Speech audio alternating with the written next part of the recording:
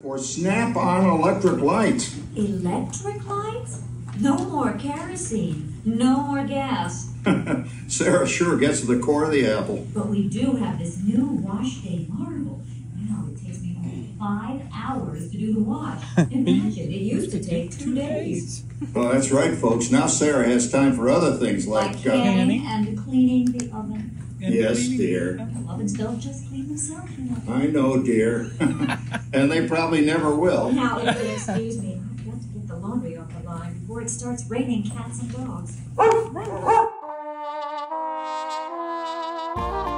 Welcome to For Your Amusement, a theme park podcast that aims to exhaustively evaluate the world's most popular theme park attractions to determine if they are world class. I'm Ryan Bergara. I'm Byron Marin. And for this episode's featured attraction, we grapple with the idea of a great big beautiful tomorrow in this cold, scary world of today to discuss the Carousel of Progress in the Magic Kingdom in Walt Disney World, Orlando, Florida. And joining us in Walt's Carousel of Dreams is everyone's pal on YouTube, Mike from the party. Thank you for joining us. Hello. Yeah, I'm super excited to be here. And as always, go ahead and like and subscribe if you're watching this over on youtube.com/watcherpodcast, or if you're listening to the audio version, subscribe and rate this bad boy 5 stars. It'll keep this disaster going, you know what I mean? If that's what you're into. Just getting this out of the way up top, I had like a severe allergic reaction before this, apparently. I have no idea how it happened. I guess, actually I do know how it happened. I just ate something that has something that I'm allergic to. But I had Benadryl, but my voice sounds even more nasally than usual, which is fun for everybody that's listening. My face was pretty swollen too. But you know what? When it comes to the Carousel of Progress, nothing stops the progress. I'm here.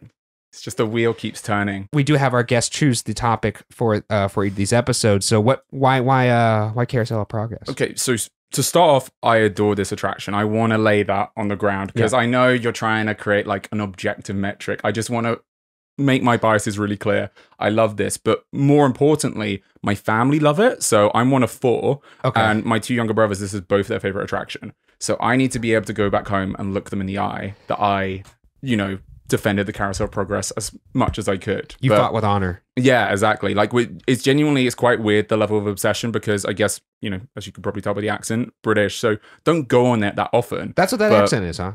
Yeah, actually, it's a country called Great Britain. Yeah, that's awesome. You Google it. I think it's in Epcot. That's that place that has Alton Towers, right? Yeah, Alton Towers.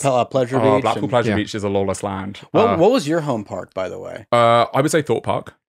Yeah, so which is quite a weird park to have as your home park because they massively were invested in it throughout the 2000s. So when I was a kid, it was a kiddie park, and when I was a teen, it was a teen park. Is that when it got the saw ride? Oh, I was probably about 16 when they added the saw ride, so probably the kind of exact right age for it. That ride sucks ass, right? It's supposed to be. I thought it was supposed to be very, very uncomfortable and. Yes. So from a coaster perspective, super rough, but from a theming perspective, it's pure camp. Is that like an old Gerschlauer? Do you know who is it Gerschlauer the manufacturer? Yes. I know coasters. Yeah, I think it's Gerschlauer. Yeah. He's a psychopath, so you don't really need to. Yeah, I'm just very much like Coaster Go Vroom when it comes to that stuff, but I'm pretty sure it's a Gerschlauer, yeah. I was going to say, you could be making up manufacturer names this entire time, and I would never be able to. There's no checks and balances on this show. It's not as good as a Vlukuma. Yeah, the Hokey Pokey Construction Company. Yeah, oh, that's my favorite. What the fuck? Okay. Well, either way, it's good that you're here to defend the ride's honor, because that's always when we feel like this show is at its best, when you already come out with the sword unholstered. I see you already. He's the first guest. Let it be known. I'm ready for this. He has a clipboard with his own notes. I have not seen that before, and I'm a little concerned because normally I get to fight a fight that's very unfair, and then I have a whole amount of research on a clipboard. Now he has his own piece of ammo. Well, unbeknownst to you, Ryan, I've decided to take a day off, and he's doing this. I was like, I did read the Wikipedia article before I came here as well, just in case there was anything else in here. But no, I watched a video a few weeks ago and made some notes because, I'm currently in California, as you can tell, physically with these guys. That's correct. I didn't want to be thinking about this in the days leading up. I wanted to come with my notes prepared, ready to fight this battle. Very good. I mean, we'll see what happens. We'll see what happens. But until then, let's get into the history here, Byron. All right, let's start with 1956. Shortly after the opening of Disneyland, plans to expand Main Street USA were announced, as Walt Disney was very impressed with how his entryway into the happiest place on earth and tribute to his childhood town of Marceline, Missouri, turned out. This expansion plan included Liberty Street, which would have included 13 buildings inspired by the 13 colonies, in addition to plans for an Edison Square, an area inspired by Thomas Edison and the pursuit of innovation. This mini-land was to include a multi-act stage show called Harnessing the Lightning that would take guests through the history and future of electrical appliances, more specifically, general electrical appliances, and the As purposes. In the sponsor, that was the sponsor. Yeah, soon to come in this history segment, and the purposes that they serve. Harnessing the Lightning would also have featured a fictional character going by the name of Wilbert K, as in K for Kilo, Watt, which would have given guests a guided tour through the experience of sorts. Am I in the minority that I'm glad this project didn't happen? It sounds kind of boring. I'm not going to lie. I mean, I'm always down for more Main Street-esque stuff. Like but, edutainment. I mean, I don't want to live in any timeline where the Carousel Progress doesn't exist. Oh, no, So, for sure. Exactly. Yeah, on that angle. But yeah, I like the boring Disney rides. I Also, think, You don't think this has a lot of in common with what would become the Carousel of Progress? it though? does, but I just don't know if I need Liberty Street and Edison Square. I don't need like an American themed thing. well, isn't Liberty Street basically what they built in Disney World, like Liberty Square? Yeah, somewhat. Yeah. I Yeah. just also Harnessing the Lightning. It's a pretty fucking weak name. You don't like Mr. Kilowatt? Nah, it's just a little on the You nose prefer for me. Mr. Tom Morrow? Carousel of Progress, much better name than Harnessing the Lightning. All right. Well, you have to wait another page and a half at least. But at the time that these original plans were cooked up, audio and animatronics were not exactly figured out quite yet. So both Liberty Street and Edison Square were put on the back burner as soon as Walt's focus shifted to creating the iconic 1959 Tomorrowland attractions, Matterhorn, Monorail, and who wants to guess the last one? Submarines? Yeah. Nailed it. Yeah. Submarine Voyage. Nailed it. Fucking nailed it. So after the success of those three aforementioned 1959 attractions, focus would shift once again to the up-and-coming 1964 New York's World's Fair. Disney and the Imagineers would create 4 attractions to take place at the fair for sponsors such as Pepsi, the state of Illinois, Ford, and in regards to the attraction we are covering today, General Electric. The state of Illinois was like a sponsor. The state of Illinois was a sponsor for Great Moments with Mr. Lincoln. Oh, fuck. I didn't know that. Yeah. Good for them. And then, of course, General Electric, who agreed to sponsor an attraction for the fair under the condition that Imagineer John Hench, who they had already established a good working relationship with through this Edison Square development. By this time, audio animatronic figures were coming along quite nicely at WED Enterprises, most notably realized via Great Moments with Mr. Lincoln, which was also gearing up to debut at the World's Fair. This would lead to many of the ideas from Edison Square's Harnessing the Lightning to find their way back into the Imagineering fold. This new audio animatronic stage show was to feature 4 acts that introduce guests to a fictional American family that takes us through the technological achievements of the 20th century. But unlike the concept introduced in the 1950s for Edison Square, which would have required guests to walk from scene to scene, the Carousel of Progress is, like the name states, an actual carousel in which guests are situated along the outer rim and facing inward, in which they are rotated after the conclusion of each act in order to be situated in front of the next one. This moving theater system was engineered by Roger E. Brogy and Imagineering legend Bob Gurr. Is this the first instance when laziness led to intervention? It has a Wall-E effect to it. Yeah, I mean, like, because really they're like, well, we can't make all these people walk from scene to scene. They're going to hate that. They're already learning. So let's just let them sit down in a nice air-conditioned theater. That'll keep them awake. I don't think, maybe the first, but definitely wasn't that what happened with Pirates of the Caribbean? That was meant to be a walk through Wax Museum, and then they added the boat element, and then Haunted Mansion was supposed to be a walkthrough as well. Yeah, I don't know about Pirates. I didn't know Pirates was. I only knew Haunted Mansion was supposed to be a walkthrough. The Museum of the Weird was like kind of like an incarnation of that. No, I think it was a pirate waxwork originally, and then like that building that they built originally is you take the boat beyond the berm. I think that was the original building they built for it, and then the plan got way more ambitious. I hope I'm right on that. Well, I mean, that's crazy. I can't believe you just went to Disneyland for the first time. So like, yeah, well, but I've been like obsessed with Disneyland for Fair a enough. long time, but specifically more so California Adventure. I was really obsessed with that as a teenager because it was when they were doing the redo. Yeah. And I just thought it was the most fascinating project ever. Oh yeah, the construction of that, I was heavily following that as well. I could have probably, like a week ago, despite never being to California Adventure, I could have drawn a map of it from memory. Oh man, I'm a nerd. What can I say? You're just as sick as we are. Yeah. Today's show is brought to you by Microdose Gummies. You know, it feels like every day I hear another benefit of microdosing. There are countless benefits already, and so many people are now relying on it to do all sorts of things, from helping with sleep, reducing anxiety, and my personal favorite, simply vibing out. Microdose Gummies deliver perfect entry-level doses of THC that help you feel just the right amount of good. I also love these for how they help with my creativity. Creative work can be so fun and rewarding, but getting in that flow state is not always as easy as I like it to be. For me, Microdose Gummies can help clear all those blockers and really allow me to get in that zone to do some of my best work. Get 30% off your first order plus free shipping today at microdose.com. Promo code FYA. It's available nationwide. That's microdose.com, promo code FYA for 30% off and free shipping. Microdose.com, promo code FYA. Meow. Back to the show. I think another theory, I mean, I have no proof of this, but the idea that they wanted to get a bunch of people to watch this and have fast capacity, maybe the idea of getting to move people for them, they trusted that more than relying on over 200 people per showing to actually move themselves to the next scene. Yeah. I could see a little bottlenecking happening there, but... And someone would sit in your seat inevitably. You know when you go into those like 3D shows and people don't walk to the end? Imagine it happening like 3 or 4 times in the same attraction. I swear to God, that is like one of my biggest pet peeves in any sort of like theme park show or any show in general, when people will I don't like it when you have like a great seat and you're in the middle and then someone like a CM or someone who works there will come up to you and be like, hey, could you scoot down all the way to make room for the folks that just came in? Are you thinking of the Born Stungtacular right now? Oh, dude, it pissed me off so much. But like now people have started to adopt the policy of like having them come in from the side so that they push the people who were there earlier, rightfully, towards the center. Oh, that's a nice system. So back to the history here.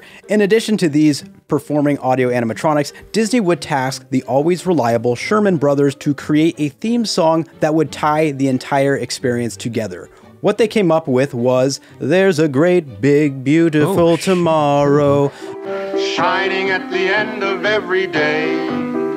Oh God! It was nice until you Please keep that. Which was, this song was inspired by Walt's optimism for the future. They would even go on to mention that this was essentially Walt's theme song. April 22nd, 1964, General Electric's Progress Land, a Walt Disney presentation, would debut at the New York World's Fair, quickly becoming one of its most popular pavilions, and despite its godly capacity of over 40,000 guests per day, the attraction still boasted wait times of up to an hour. Wow. So essentially, and I think you could even see this on the advertisements, but I think it had over 230 seats per theater. I think it was like 238. Every 4 minutes, I think they take people. And I think if you do that math on a 12-hour day, that would equate to around 40,000 or crazy. something in that ballpark. Insane. Progress Land also featured, because Progress Land was the name they had for it at the fair, Progress Land also featured a second floor to its pavilion, which allowed guests to enjoy a projection-based Sky Dome spectacular show after finishing their Carousel experience. Progress Land would run at the World's Fair over the course of its 2 6-month seasons, concluding with the fair on October 17th of 1965. The success of the show would inspire it to be transferred to Disneyland to be situated in Tomorrowland, which was in the process of getting a massive update at the time. So when it came to Disneyland, General Electric would stay on as the attraction's sponsor, and although most of the attraction would remain identical to the World's Fair version, the Sky Dome Spectacular would get replaced with a massive model that was being built for Walt's upcoming dream city, Epcot. Unfortunately, Walt Disney would pass away in December of 1966 and never get to see the completion of either the Epcot model or the new Tomorrowland project. July 2nd, 1967, now named Carousel of Progress, would open with the new Tomorrowland, but within a matter of a few years, attendance had already begun to experience a very noticeable decline. General Electric concluded that roughly 80% of the audience was from California and had already seen the show numerous times. This study indicated that General Electric's investment would have a higher ceiling over at the newly opened Walt Disney World's Magic Kingdom, where park guests were pouring in from all around the globe. Which is Me. you. Yeah. You. Every few years. You guys are going to get your own park soon for Universal Yeah, Studios, Universal right? Studios Bedford. I mean, that's not what they're going to call it, but that's what I'm going to call it. How far is that from where you're at? I think, well, they're going to build like new transport links, but I think door to door currently is about 90 minutes. Let's keep going here. What was not doing great at the time was Carousel of Progress at Disneyland, so this led General Electric and the Walt Disney Company to make a deal in which General Electric would agree to sign a new 10-year contract under the condition that Disney moves Carousel of Progress to Walt Disney World. This was an easy win at the time for both parties, as the team at Disney already had aspirations of bringing Carousel of Progress to their Tomorrowland there as well. I believe actually there were like blueprints before General Electric proposed this of a Carousel of Progress taking place at Magic Kingdom. So they're like, yeah, sure. We could do that for you. You just sign that new 10-year deal. So on September 9th of 1973, Carousel of Progress closes at Disneyland, which kept its structure in order to reskin the attraction as America Sings in 1974. We are not covering America Sings on this episode. Did you guys do it? No, we haven't. Nope. No, but did you ride it? I never wrote it. I think by the time I was old enough to like remember going to Disneyland, it was already Interventions. Yeah, I don't ever recall it being anything but Interventions. Meanwhile, over at Magic Kingdom, the new Carousel of Progress was being built next to two other iconic attractions that were being constructed at the same time, Space Mountain and the Wedway People Mover. On January 15th, 1975, Carousel of Progress would open at Magic Kingdom. Notable changes from the Disneyland version included no second floor to the pavilion, although a downsized version of the Epcot model can still be seen today while riding the People Mover, but it's situated in a different area of the land. Voice actors were also recast for the show's animatronics, various show scenes were modified, and the theater now rotated counterclockwise as opposed to clockwise. The most noticeable change to the Magic Kingdom's opening iteration would come in the form of its theme song, because General Electric wanted guests to be in the mindset of buying products now as opposed to waiting for tomorrow. This resulted in the Sherman Brothers getting back to work. The result is a song entitled "The Best Time of Your Life."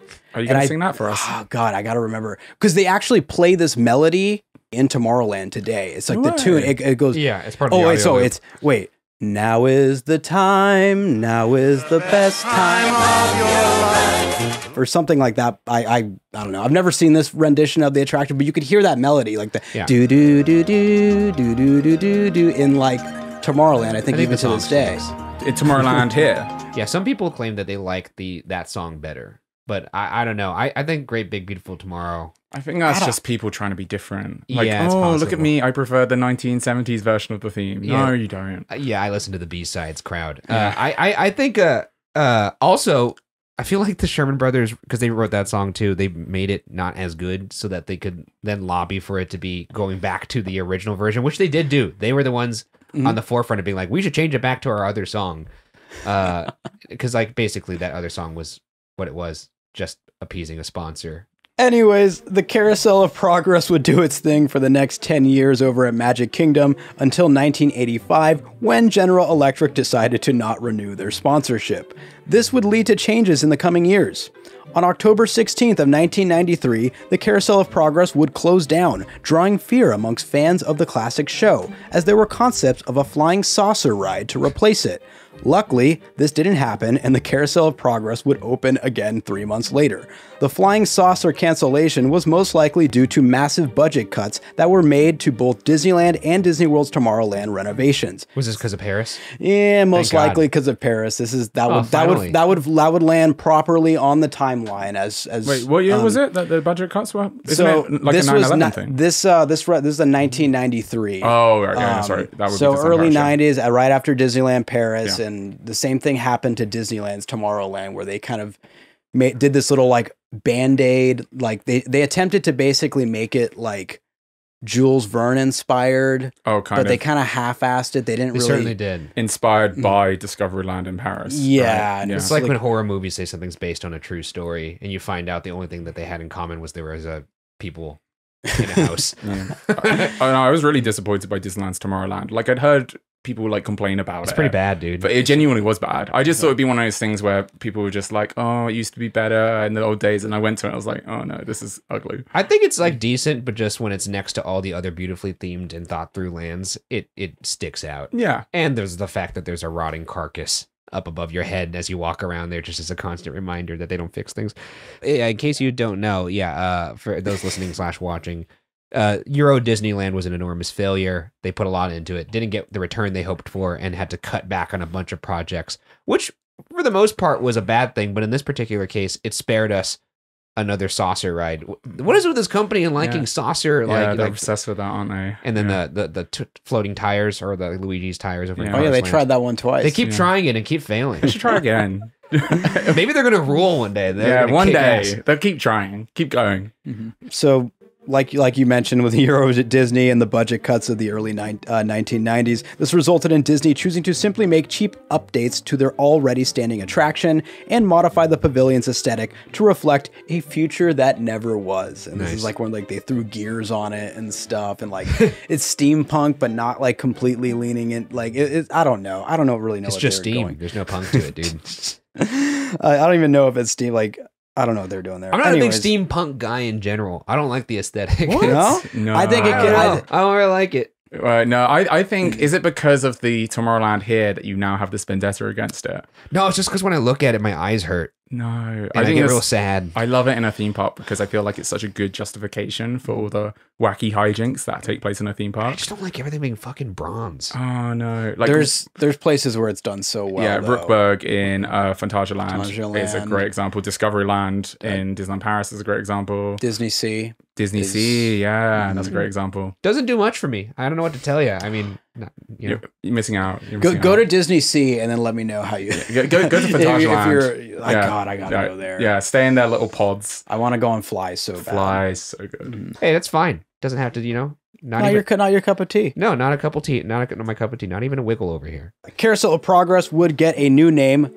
Walt Disney's Carousel of Progress. Whoa. Super creative. But hey, I appreciate it. Slapping that name on there to get some extra people in line. As they should. They should. Get in line. They Pay their should. respects. Um, Wait, that makes it sound like it's dying. I mean, Like you are. he's already maybe died yes, a maybe long no. time Oh, before yeah. that, yeah. Yeah. The biggest change to the show itself came in the final act, in which the future was now designed to represent a 1993 vision for the year 2000. It's also important to note that a Great Big Beautiful Tomorrow was brought back as the attraction theme song. When it came to Magic Kingdom. Yes. Yeah. Can you sing it one more time? Oh no. Oh. Don't worry, I'll sing it later, Mike. Okay. You sound can just as only good. do it. You can only do it as like a really bad transition. Like if there's like a weird awkward silence. Oh yeah, and then we just go. And Is that a commentary on the transitions in this ride? it's like, hey Mike, I hate you. There's a great big beautiful tomorrow. It gets you out. I wonder if they'll ever make a Walt animatronic. Oh, they probably will. Because they did a hologram of him in the Disney 100 exhibit. Oh, I do Shit. remember that. Yeah. Yeah. Because I think that was here. I saw it in London. It was a bit weird. In 2016, the signage and overall aesthetics would change again, getting rid of the gears in place of something more futuristic. Nice. I think it's a little cleaner now, a little more sleek. And then in 2022, I was like, is it? I was just trying to picture it. I definitely went on it in 2019, but I cannot remember the like outside it's not looked the like. most, it's not the most memorable. No. have to Google I think that they were later. just trying to make it look a little less tacky. So if that's what they're going for, they succeeded. And in 2022, there were some wardrobe changes, but overall, the spirit of the attraction remains intact, and the Carousel of Progress is still seeking great, big, beautiful tomorrows to this very day. I guess that does it for the history section. Do you have anything you want to add on there? Oh, no, that was really thorough. Very thank thorough. you. Yeah. Let's move on to some fun facts. But before we do that, let's have a word from our sponsors. Alrighty, we are back. Thank you for sponsoring the show. Let's get into these fun facts. The ride is about 21 minutes long. Wow. With a whopping rotation speed. This is how fast the carousel moves. 2 feet per second. A capacity of 3,600 riders per hour, and it has a reported cost of $15 million in 1964, which would be around $150 million today, which is bananas. BANAS. Economy not doing well. I mean, you also got to keep in mind that they're like on the cutting edge of these animatronics, and they had plenty of them in this show. That's true. And also, they weren't paying for it, so they're probably like racking up those prices, being like, General Electric, give us some more money. And speaking of the animatronics, apparently the Robin in the spring scene is the same animatronic used in the Mary Poppins spoonful of sugar scene. No way. And I did look that up in a couple different sources. That appears to be true. There are some people that think both Robins were from Mary Poppins, but the fact that they just recycled that is amazing. So if you want to see that, it's sitting there over in Walt Disney World. The 240-seat theater actually rotates around the stage as suggested by the Carousel of Progress title. The voice actors, also rather famous for this ride. Uncle Orville is played by Mel Blanc, also known as the voice of Bugs Bunny. And the dad, Gene Shepard, is the co-writer and narrator of A Christmas Story. Here's how Walt himself describes the eras of the scenes presented. I thought this was interesting. The 1900s he describes as, quote, pre-electric era. Not too much to say about that one. The 1920s he describes as, now the family has all kinds of new contraptions to make life more enjoyable, including the crystal radio, end quote. And then the 1940s he describes as the fabulous 40s, the beginning of the electronic era and the age of television.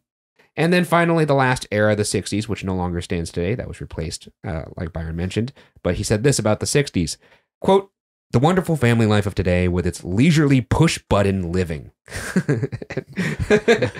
If he thinks that was leisurely, he might be completely aghast at how lazy we've all become. Another note on the eras, the first three scenes are all 20 years apart, which is nice, just slow kind of demonstration of progress. But then that fourth scene now jumps straight to the 2000s, like 60 years.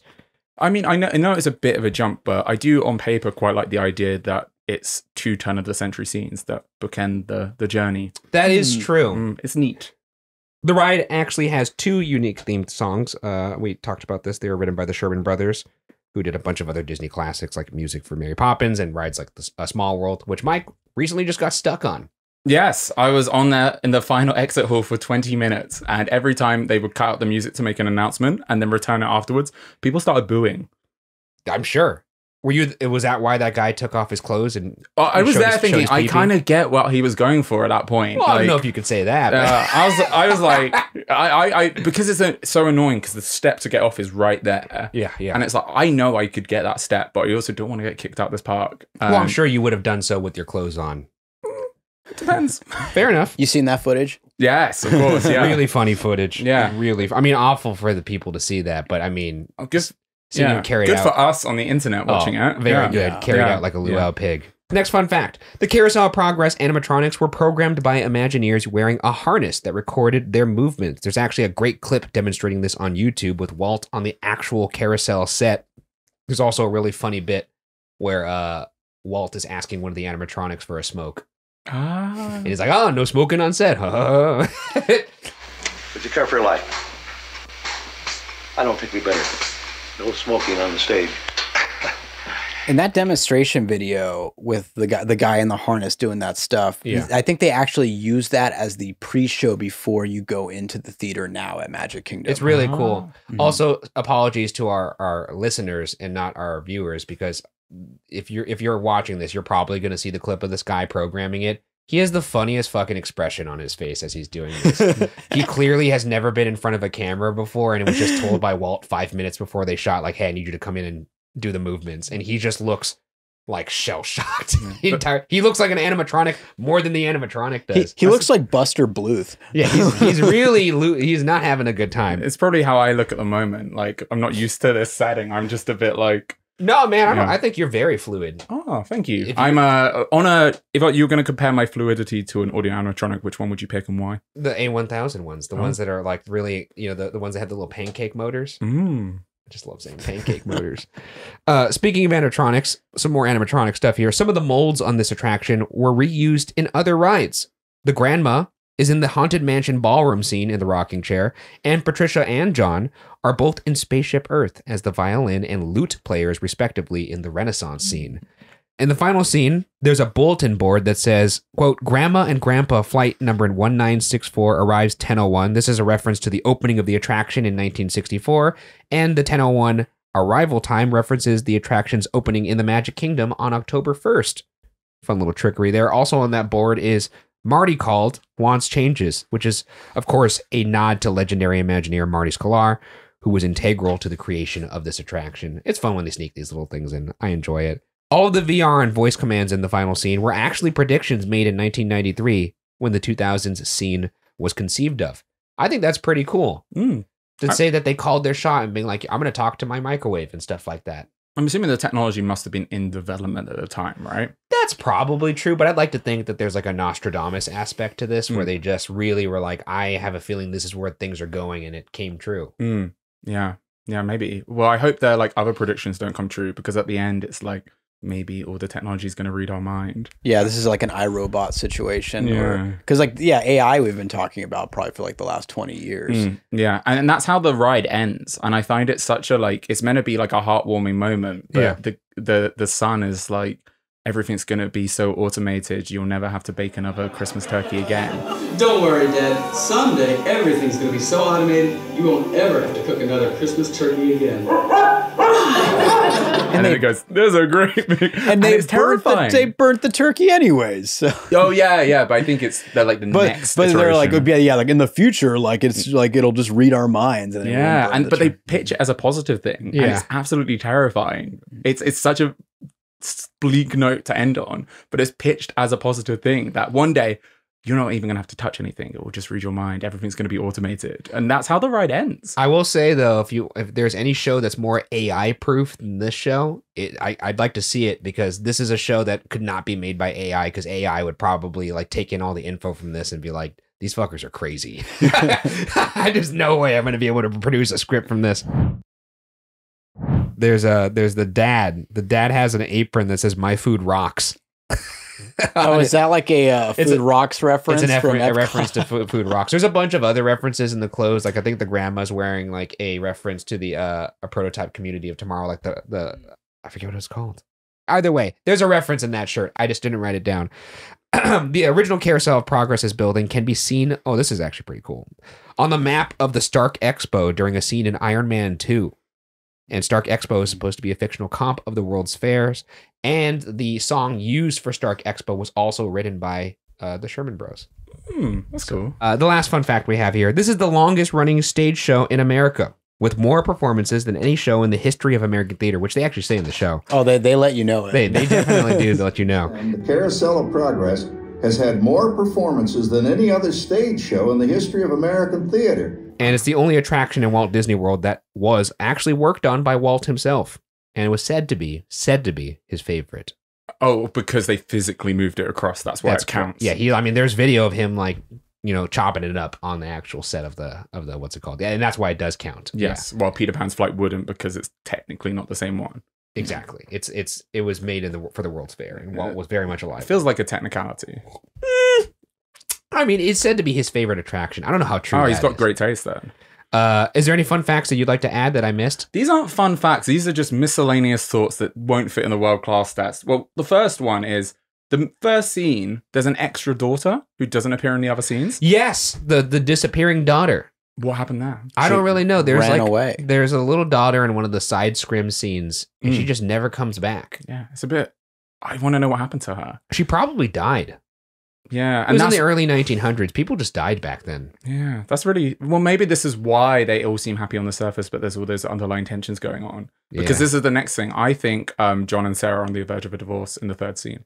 Oh, I think there's a whole lot going on. There's a lot of tension in that scene. With the third mixer, scene, Act 1?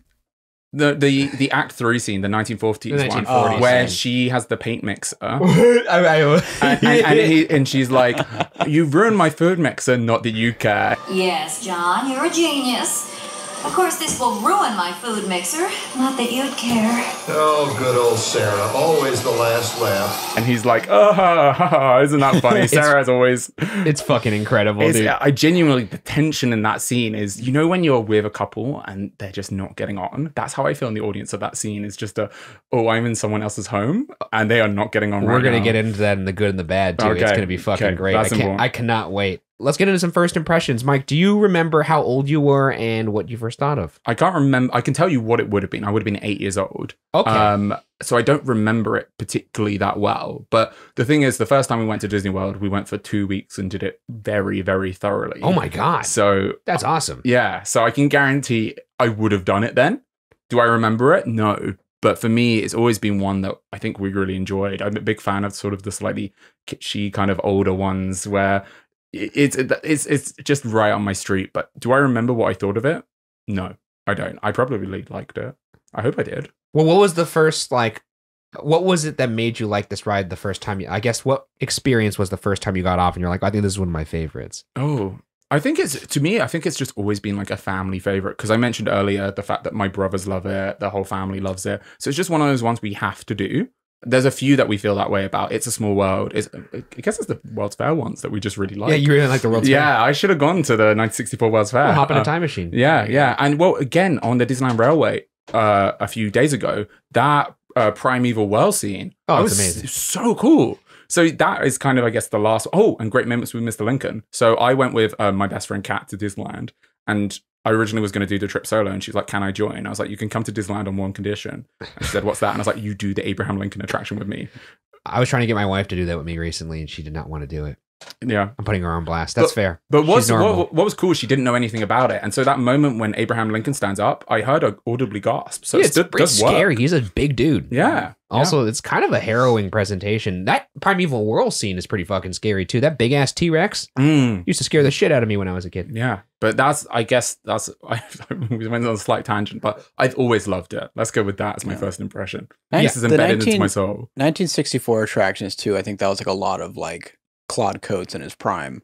I think he did work on Carousel of Progress. Obviously, the way you talked about Disneyland Railroad, he did a lot of that set design. He was the dinos. Resident Spooky Man too. That's true. Yeah. Well, half of Haunted Mansion. Yes. With Mark Davis. Yeah. They're both good halves. I'm just kidding. But I like the Mr. Toad, Snow White. Yeah. What was your first impression of this ride, Byron?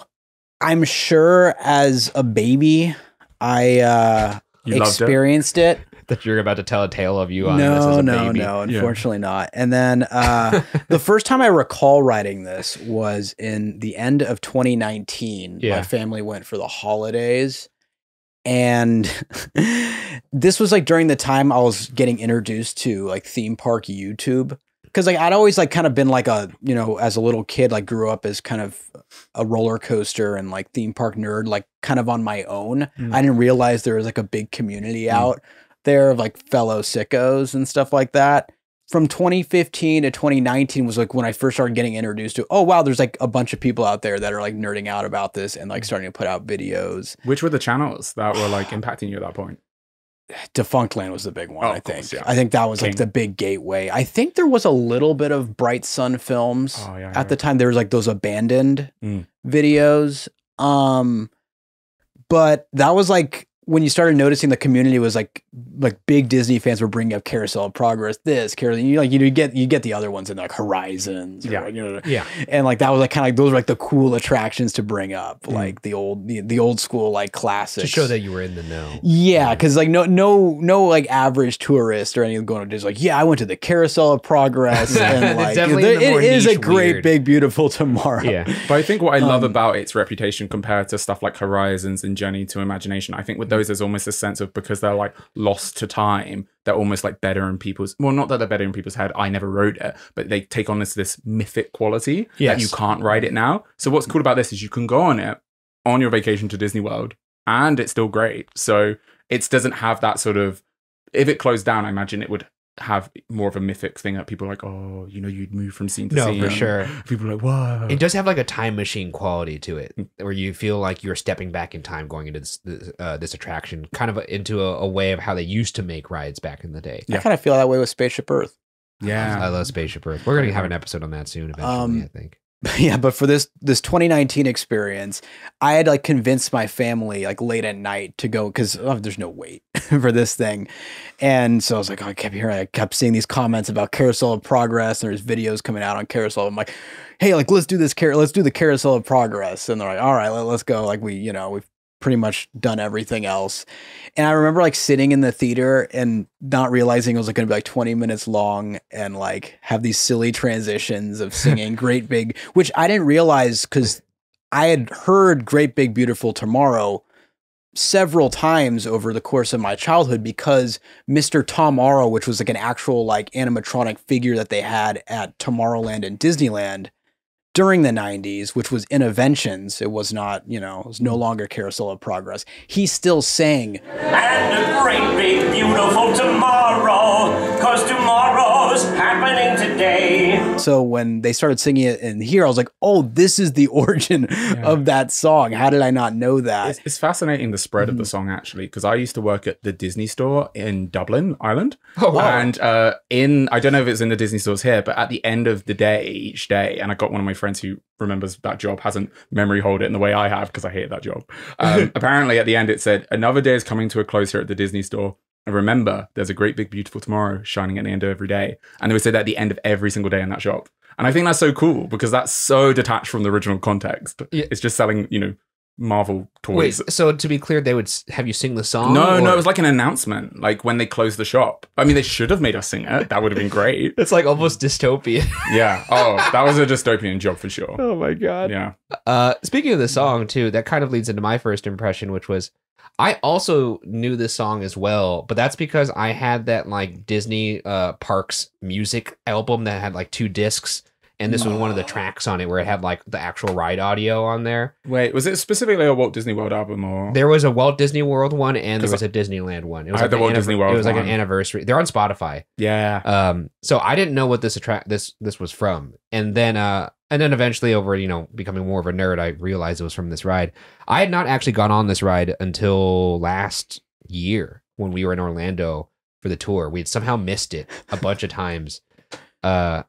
Which tour was it? Oh, wait. For the Ghost Files tour. Oh my gosh, this was October. Yeah, that was my first time. Wait, you only did it 6 months ago? I guess so, 6 months ago. I love how like the first time for Journey in Imagination and this one, I didn't realize those were your first time on that. What's funny is we actually we saw it the first time. I was delighted by it. There was a couple moments in there where I was like, something weird going on with his dad. And then the ride just stopped right towards the very end of the final scene. And then they're like, a voice came over the speaker and was like, hey guys, sorry, something happened, blah, blah, blah. You're going to have to do it all again. And we just watched everything just reset. And then we just sat through another 20 minutes of it. And that's when I really was able to hone in on what's going on with this dad. Because if it was a normal first time, I would have been like, oh, that was a little weird. Go on with my day, come back, do it the next time I'm in Disney World, maybe a year or two from then. And then I would have had that same thought of just like, oh, there's something weird, but to be able to do it back to back and really be able to analyze it was a really rare experience. Shane was there. We were singing the song. This attraction's like right up Shane's alley. Oh, it definitely is up Shane's alley. Yeah. That little corner of Magic Kingdom, that Tomorrowland. That's like, I do love the attraction though. Yeah. And with that, let's get into the good and the bad. We talk about the good and the bad things of the ride. And of course, Mike, if there's anything you want to toss in here or anything you want to defend. I'll be throwing into the good. Yeah, for sure. I'm sure you will. Yeah. But before we do that, let's have a word from our sponsors once again. And we're back. Thank you for supporting the show. Let's get into these goods and these bads. The first good I want to get out of the way, and look, this could be a bad for some people, but I think it's very good because I enjoy it. Number one thing, this dad is sad. And I love it. We're going to touch on that throughout these goods. I just want to point it out up top. There's plenty of instances where you're like, hey, I think this guy hates his life. Yeah. In what's supposed to be a very forward-looking, optimistic ride, there are just so many hints in the dialogue, like, this guy is about to do something horrible. Yeah. He's either about to... And this is a good. It's a good. I would call that good. I think it's really... It's good storytelling. It's layered. It's nuanced. It's new. I mean, some of it pretty, like, I think you need to talk to somebody, man. Anyways, first thing I wrote, other than that, I like the beginning VO. I like when the guy comes over the loudspeaker and he gives you the whole razzle dazzle. Welcome to Walt Disney's Carousel of Progress. Oh, you're in for a real treat. Makes you like, basically that whole thing is there just so he could explain, hey, we realize you want to be on Space Mountain right now. You're not. You're in this goofy ass theater. Here's some reasons why you should be happy to be here. I love that line where it's like, oh boy, you're in for a treat. And I'm like, yes, we are. Do you guys know Sporkle, where you like guess like all 150 Pokemon, for example? Yep. Once we were on like a family road trip and my brother got up a Sporkle for the Carousel Progress intro. Oh, and it was genuinely, it's only got like 120 plays. I checked it recently, and I think like 20 of them are like some member of my family. Yeah. But yeah, we just sat there and tried to remember the intro from it and being like, you know, treat, Walt, progress, America, you know, just trying to guess buzzwords that would be in there. They literally say that the more performances than any show in the history of American theater. Yeah. And I was like, whew, man. It's impressive. I mean, it's an interesting, because it's definitely correct, but if we consider robots to be theater, but it's quite a bold leap to call it theater. I agree, but I don't think it's something that naturally, to me, I feel like theater needs. It's a bit of a stretch, but they need to have a reason for you to be like, I'm happy I'm here. And not immediately dreading it. I'm not going to lie. The first time I saw this, I got pumped up when I heard this video. I was like, all right. It's so good. You know? They make you feel like Walt sneezed in there, which he probably did. And I think a lot of the old rides, adding historical context is really useful to appreciate where you're coming from. You could make the argument, though, that if your ride needs the historical context, it's probably not that good of a ride. I disagree. I think there's something if you can appreciate the time it's from. Why would you go into a museum then? No, if there you know. I think you're reading every plaque in a museum, Byron. I'm reading them. I'm not like digesting it. Yeah, you're just passively reading. I'm like, yes, I'm being smart right now. I'm being exquisite. That's exactly how I feel a lot of times in the museum. I'm unfortunately, like, what did you learn in there? I'm like, I don't know. Just vibes. I like going into museums and just having a good time. You don't need to learn something. But it's interesting on the historical context point is when I went to Blackpool Pleasure Beach for the first time last summer, and I went on this dark ride, and I was like, yeah, that was fine. And then I went on Wikipedia afterwards and found out it opened in 1906 or something, and I was like, oh, for that time, that's incredible. I felt like if I knew how old, like literally like 50 years before Disneyland, I would have appreciated more. But I was like, oh yeah, this is like a bit older, run down, but it was fine. And then when I went in with that context, I was like, oh right, that's cool. I think it'd be obvious when you get on this ride. And then you rode the big one, and then no, I didn't, because you didn't ride the big one. It was too windy.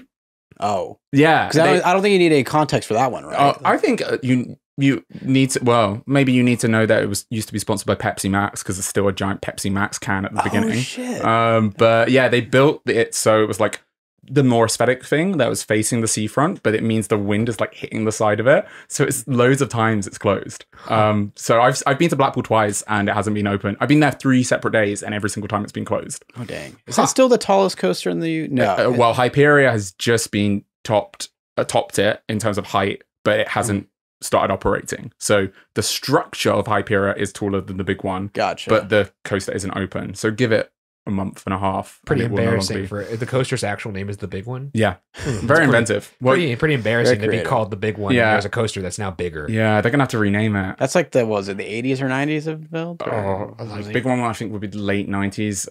The second biggest one. The second biggest one. They should lean into it. It doesn't have quite as much of a ring, but you know, whatever. Yeah. Next thing I wrote down, the sound of the theater rotating. I know this is not a bad, you know, most people would have this as a bad, be like, put some WD-40 on that bad boy. But I kind of like the weird sensation of like, are we going to die right now? Like this theater is like kind of vibrating in such a way that only happens in an earthquake. Yeah, I never feel like I'm going to die on it because I think the fact we're on the ground makes me feel safer. But I do get your point of that. I like that rickety feeling of some rides. Like, exactly. I prefer Space Mountain in Florida to Space Mountain over here because of that feeling of it feels like it's about to collapse any moment. You like the feeling of like you're feeling the track. Yeah. I like when there's a coaster and it feels like that. I like leaning over to everyone with and like quoting Barbie and be like, do you guys ever think about dying? And it adds so much to the experience. Well, just this theater rotating, like just that rumbling sound, like the boulder rolling in Indiana Jones with this like kind of goofy song playing. It's just really funny. I found myself very taken by it. Which also brings me to my next good. The first time you hear that song, I like they start you early. It starts immediately and you're kind of like, okay, goofy song. I don't know how I feel about that. But it plants the seed that's going to become the transition device through all the scenes. And you don't really catch on to it yet, but you're just kind of like, okay, I guess a catchy song. It's a little weird that it's playing out of nowhere. May the century begin. There's a great, big, beautiful tomorrow, shining at the end of every day. I like it. I also like the point of view of all the scenes. They're presented as happening now, like a present day kind of meditation on the past. It's not like back in the day, we used to use the ice box or some shit like that. It's seen as if it's happening right now, and you see the same family at the same age throughout all the eras. I think that's really cool. Yeah, I think they get slightly older as it goes on. Don't I they? wondered that they do look like they get a little older, but then the son, definitely Jimmy, he's definitely older in the final scene than at the beginning. Which is an interesting choice because it's like they're aging, but they're not aging the 20 years that is suggested by the timeline. You feel like you'd either do the Simpsons flotational timeline thing or age them. Well, no, not if you imagine if they did age them and they're just all dead by the end. Yeah, just a bunch of skeletons. Yeah, Carousel of Progress right to the edge, the fucking tombstone. I guess that's true. They do age them a little bit, which is even weirder, and I love it. Well, I also I put in my good. Kind of similar to what you're bringing up, like the reoccurring themes works really well. So every act is a holiday. The character traits kind of stay relevant. I love every act starts with, like there couldn't be a better time to live at than right now. Exactly. Things couldn't be any better than they are today. Usually travel is like one of the first things. John, I think is the name of the dad. Yeah. Brings up. So it's like at the beginning, it's like you can go to New York to California in only 7 days now, and then it goes to 3 days now. And the repeating motifs are amazing. And the whole "it's never gonna work" thing about some new fangled thing that's about to happen. He's talking about flight, the airplanes. Like two guys over in Carolina making something. It's never like gonna work. The Wright brothers. Then he brings up Charles Lindbergh flying across the Atlantic. He's not gonna do it. And I even hear tell about 2 brothers from North Carolina who are working on some kind of flying contraption. It'll never work. Very funny. He could have been really punny there. It could have been like, they'll never get it right.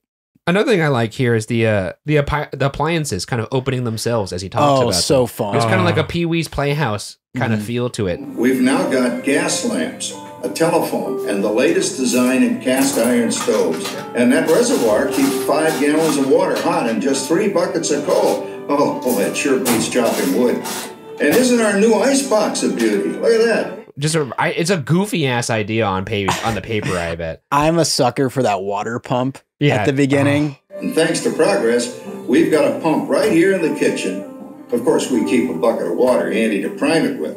Yes, sir. We've got everything we need to make life easier. Why is there? It's so appeasing to hear the little hinge, and watch the water pump. Well, I often go up look and at down. sinks and imagine they have funny little faces. Oh, like the faucets or the nice. eyes. So I get in the big ass mouth, like, ooh, spit your toothpaste in me. Yum, yum, yum. Was this on the second ride through where you're getting slightly delirious? Or I think this is the Benadryl talking. Yeah. And then, like things that kind of really make you. They did a good job of isolating small sentences that really place you in that time. Like when Sarah is saying like, "Oh, we could heat the water without no more kerosene," or no, she's talking about how you could flip on light switches and you don't need candlesticks and kerosene, no more gas. And it just makes me think of like how awful it would have been to have to carry around a fucking open flame in your house to see. Which, by the way, pretty neat that they bring back Thomas Edison multiple times into this show. Yeah. So it kind of has full circle where the original concepts came from Edison Square. Oh yeah. That's true. I never really thought about that. Yeah. What she call them the snap-on electric lights. Yeah. Electric lights? The snap-on electrical lights. And I like in the first scene where it references like a World's Fair. That feels like a nice little nod to what the audience would have been seeing at the time. A little wink. Yeah. Which also takes me to the side scrims. I think those are marvelous storytelling devices. I did not know those existed the first time I saw this. So when I saw that in place, I was like, wow, that's really fucking cool to have these like scrims basically that you could see through at certain points, and that there's little mini carousels inside the scrims. A carousel inside a carousel. A 180-degree rotating carousel that could show like a different scene. Like you see that with like Patricia like doing whatever the fuck she's doing in her room, and then like Uncle Lester, or not Uncle Lester, what is his name? Orville, that's right. The disappearing daughter, we already talked about that. She's in the first scene. Is that in your list of good things? It is. I like that there's a girl that goes missing, and we don't know. It's never acknowledged. They're just like, oh yeah, she got salmonella. I also totally buy the outside being through the windows. I think it's very well done. Yeah, the sets are beautiful. The next thing I wrote here is little pervy kid. That's right. We're talking about his son. What's his name again in this? Wait, I think in the first scene he's called James, and then later becomes like Jimmy and Jim. Yeah, James. Well, whatever. He's up to no good. He's sitting there looking at his dad's old timey little goggles. I forgot what they're called. Stereoscope. The stereo kaleidoscope. Something scope. Oh, wait, look at that. Now, James, I thought I told you to ask my permission before using my new stereoscope. At first you're thinking, oh, he's just playing with his dad's like expensive equipment. And then you listen to the dialogue and you realize he's like looking at his dad's like basically like old school porno, like his old school like kind of naughty pics. Here's what the kid says when he's looking through after the dad's like, put that down. The kid goes, quote, ooh la la. So that's little Egypt doing the hoochie coochie, eh, Dad? Ooh la la. So that's little Egypt doing the hoochie coochie, eh, Dad? Which is crazy to me that this was like approved dialogue that Walt was like, nice, every dad will relate to this. I mean, from the character angle, the more interesting thing is when he says to the son, put that away before your mother finds it. And that's the thing. The dad just leans in. He doesn't be like, hey, I don't know what you're talking about. He just goes, isn't she a knockout? That's a quote. Isn't she a knockout? Isn't she a knockout? She's the star of the new World's Fair in St. Louis, and you put that away before your mother finds it. Aw, Dad. You heard me. What was he about to say? Was he about to say that she's the star of like a new, like, you know, kind of... I'm assuming it's a real person who was really at the World's Fair. I haven't actually looked this up. But why is he clearing his throat like that? Is he saying that she's like the star of like a softcore porno or something like that? Or just like a movie where she's scantily clad? I don't know. It's a weird scene to be in this ride. It has no real reason to be there. Yeah, except character development. We need to know this dad is unhappy in his marriage. He's got his vices. That's why it's there. And then there's another crazy scene. I think it's in the same scene. Yeah, it's because it's just the Valentine's Day dance. That's the first scene. Mm. There's a scene where the scrim rotates around, and then you see his daughter Patricia, and she says, "quote Papa, all these people, I'm indecent." And then the dad says to ease her mind, "Don't worry, Patricia, they're friends." Don't worry, Patricia. They're friends. It's all good. These are just my buddies from the office. They're fine seeing you like this. It's all good. Yeah. And it's weird because it's one of the few moments we're directly referred to as the audience. Yeah. It's because most of the time it's just kind of, he's just monologuing and it's kind of ambiguous what's taking place. And that's the only point where it's like, oh no, we are physically inside his house within this narrative. Well, because she's like, essentially what you would clarify is like her underwear. There's like a corset and there's like that. Like if I was like putting on my underwear in my room and my dad opened the door and I was like, dude, I'm in my underwear. And he's like, don't worry, these are all my friends. This is Mike. Yeah. I'd be like, and? Yeah. And from the party. He could see the outline of my goods, dude. Yeah. I would like to bring I'm indecent into everyday life. Yeah. I mean, I do have a repertoire of Carousel progress quotes I do utilize in daily life, but Father, I'm indecent isn't in there yet. But I think I'm going to add it to the arsenal. I think he's drunk. I think this dad is drunk. I think he has a drinking problem. His marriage is on the rocks. Yeah. And he just doesn't know where he is. It's interesting you say because I feel more sorry for Sarah. I think Sarah's the one gritting her teeth through it. I think he's kind of oblivious to how much he's hurting her. I think he was at first, and now he just doesn't care. Oh. That's my theory. Moving on here. I just like this quote.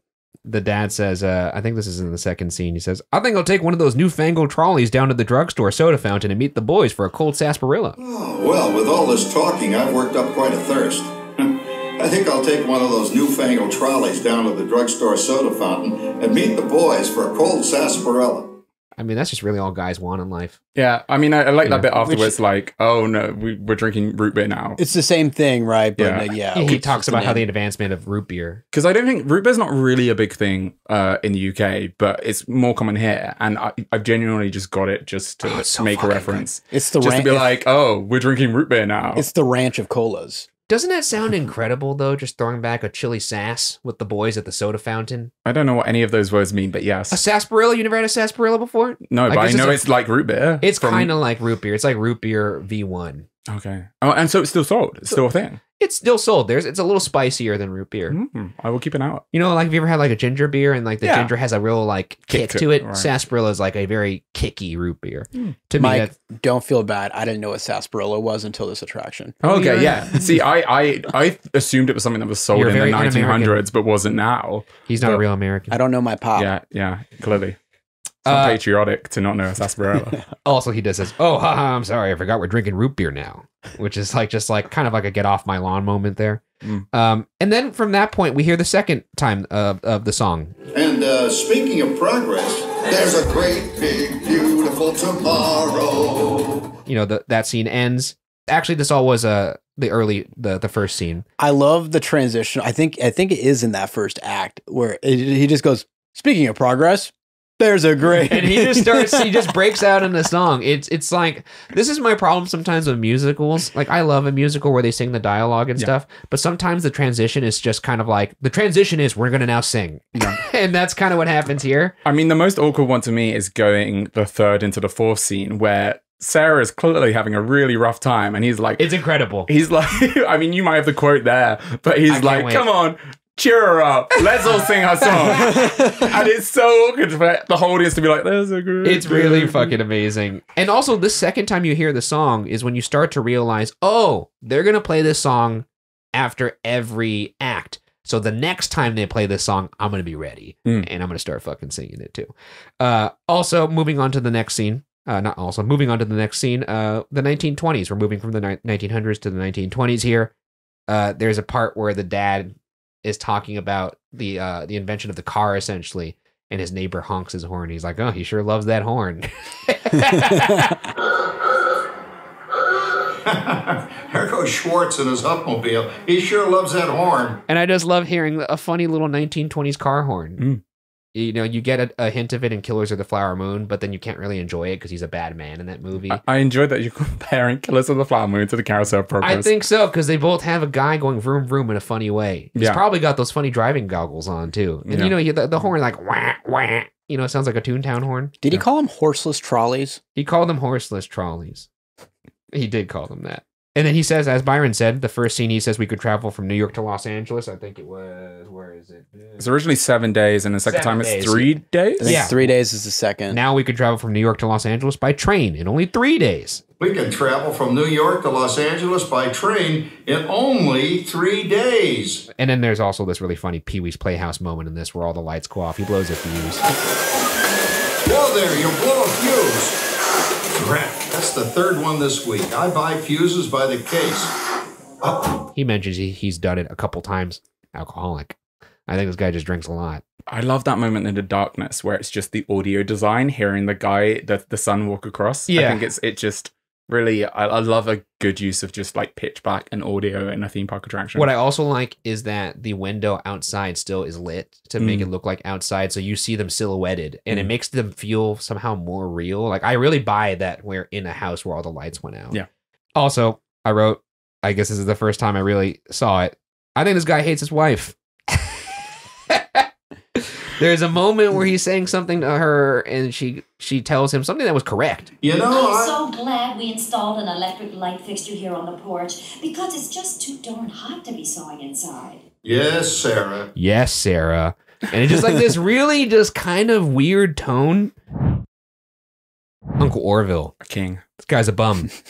Wait, you don't like him? I love him. Okay, good. Yeah, speaking of that guy, the dad describes him as, quote, perennial house guest. And here's another quote of him talking about Orville. Orville's taken over the coolest spot in the house, of course. And then he's seeing that Orville's reading a newspaper because Orville's sitting in the bath, and he says, too bad he's not reading the help wanted ads. Just referring to the fact that this guy's a bum who needs to get a job. Yeah, I love that. It's kind of the equivalent of like replying to someone's tweet with Indeed.com. Yeah. Now. But the thing is, he then goes on to suggest that this guy invented air conditioning, which is a true fact. Yeah, it was a guy called Orville Pirelli who. No, I'm making this up. Oh, man. I was about to say, it's crazy that he's like, this guy's a fucking loser. This air conditioning thing's never going to work out.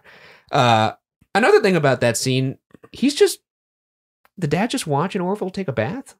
Well, it's interesting that you brought up the Patricia thing earlier because it's another privacy invasion that we are complicit in. Yeah, and Orville says there's no privacy in this house. He says that later in it as well. Yeah. No privacy. It's all around this place. Sorry, Orville. And it's just like, yeah, I get it. If someone watched me taking a bath, I'd be pissed off too. You see, I only realized when researching for this that he said no privacy at all around here because I thought he was saying, because you know that thing you were saying about him inventing air conditioning, I thought he was saying no progress at all around here. No. And it was like he's ahead of them in the curve. And when I read it was the privacy quote, I was like, oh, this is like a lot more, I feel icky about the fact we're looking at him in the bath now. Well, imagine you're staying at your brother-in-law's house and you're reading, like you're scrolling through your phone in the bathtub and he opens the door and it's just like sipping on some coffee going, when are you going to get a job? Yeah.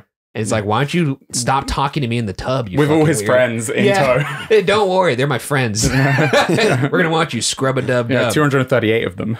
238 of them. And then after that, It just can't get any better.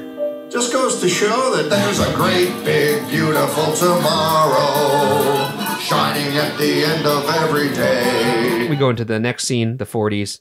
We hear the song the third time. It's a banger. By this point, everyone's singing along. It's a great transition device. Gorgeous kitchen in the 1940s scene. I don't know. I just wrote that. No, it is. It's really aesthetic. Very nice. Kind of reminds me of, I know it's a decade later, but that Primetime Cafe in Hollywood Studios. Yeah, great. Yeah.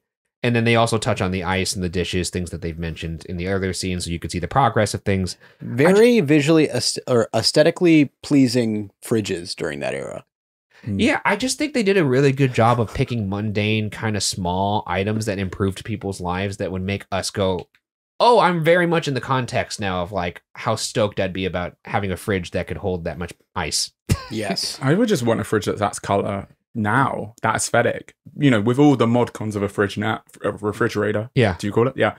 Next good I have here. What the fuck? Oh, this is just another quote of him being a sad man.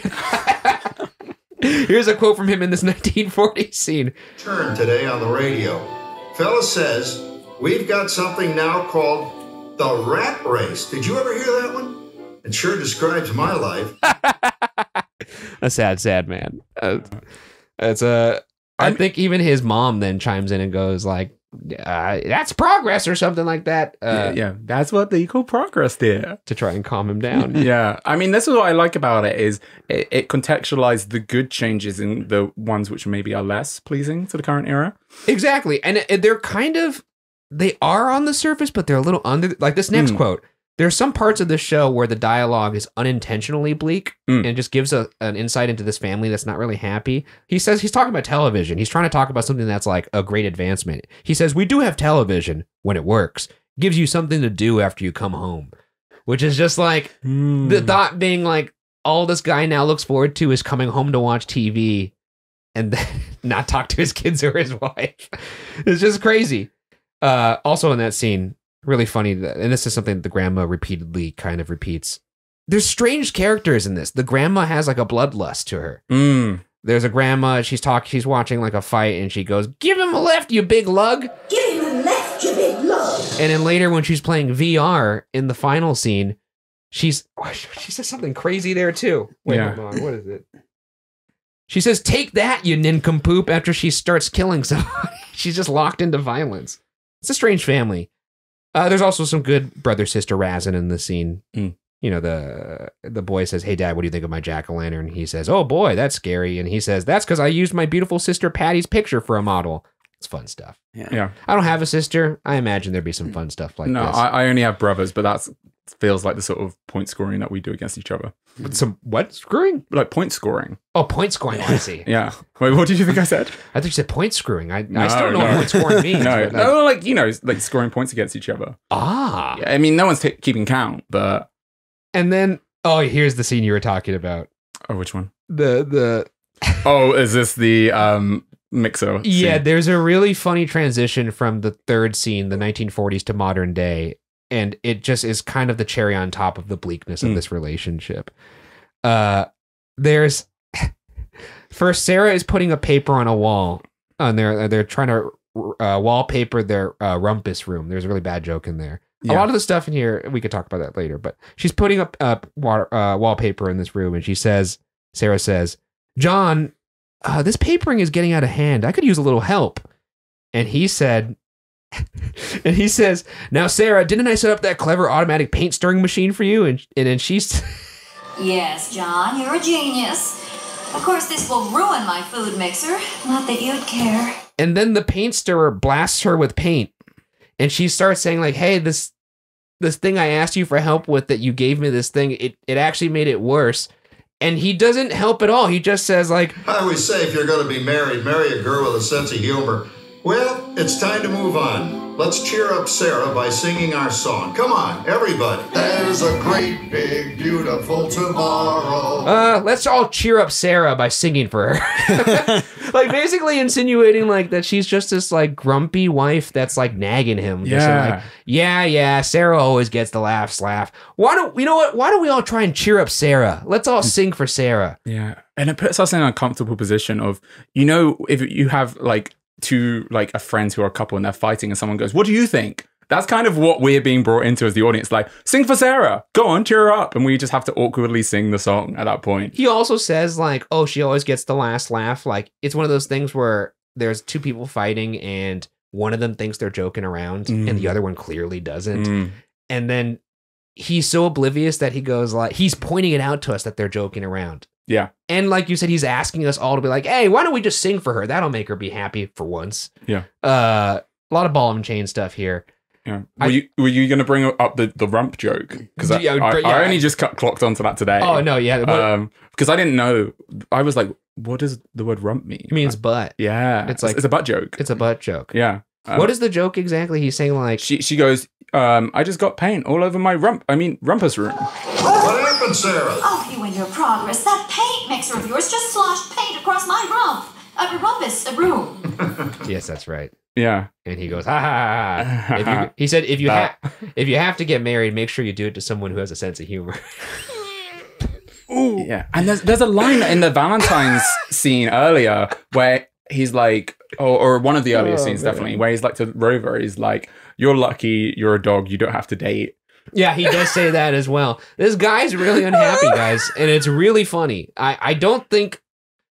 I've gone back and forth on whether I think the Imagineers knew they were writing a depressed character. I think they... Or if this is just what it was like back in the day, because there was a lot of that, like, ball and chain humor back in this era. Yeah. But it doesn't feel like... The characters are making jokes, but it doesn't feel like the situation itself is a joke. No. It feels very real. You know what it reminds me a bit of? You know, like when families go on vacation to Disney World and the dad wears like a shirt that's like most expensive trip ever. Yeah. Or, she's wearing one like, he's my Prince Charming. And then his is like, I'm the bank account. It just feels like one of those, that sort of humor of, I hate my family, I hate my wife, why am I here? Also, it doesn't help that it's being delivered coldly by robots too, which kind of like maybe there could be some charm to these lines, but... Oh, there is charm. But you're seeing it on the cold face of an animatronic just saying, cheer up, Sarah, let's all sing for Sarah. So so that was another good I wanted to bring up was, and I guess this is a question for you guys is... Do you feel like you connect with these characters if they were 2024 projections or more so with these 1960s or early 1970s animatronics? Define connect. Like, do you feel like... I swear I'm not on drugs right now. Yeah, but I mean, I think someone is. I'm on Benadryl. I think when I sit there long enough in that show, for whatever reason, like, yes, I know they're I feel like they're just like people in the room. Oh yeah, for sure. It's not like I'm like looking at like, oh, that's a real but somehow I believe you get emotionally attached to. Yeah, I'm not sure I like them, but I do care for them.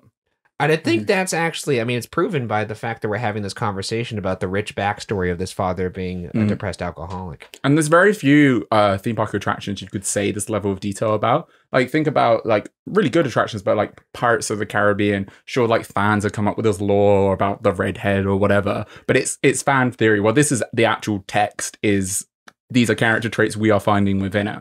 I think I could buy the idea that the Imagineers knew, like, okay, we're going to have 3-4 scenes that are going to showcase different eras of time. Wouldn't it be funny if in the backstory we just weave this idea that this father is slowly getting unhappy? Yeah.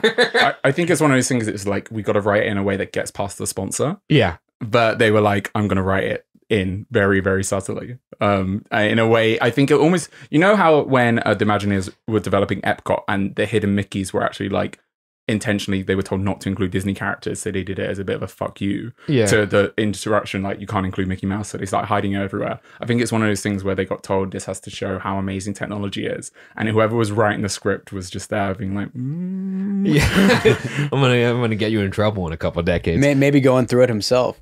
Perhaps. Yeah, it's like George, it's semi-autobiographical. it's like George Lucas writing Temple of Doom when he was going through a divorce. You could very much see it if you watched that film. Really? And then we move to the new scene, the early 2000s, turn of the century, 21st century here.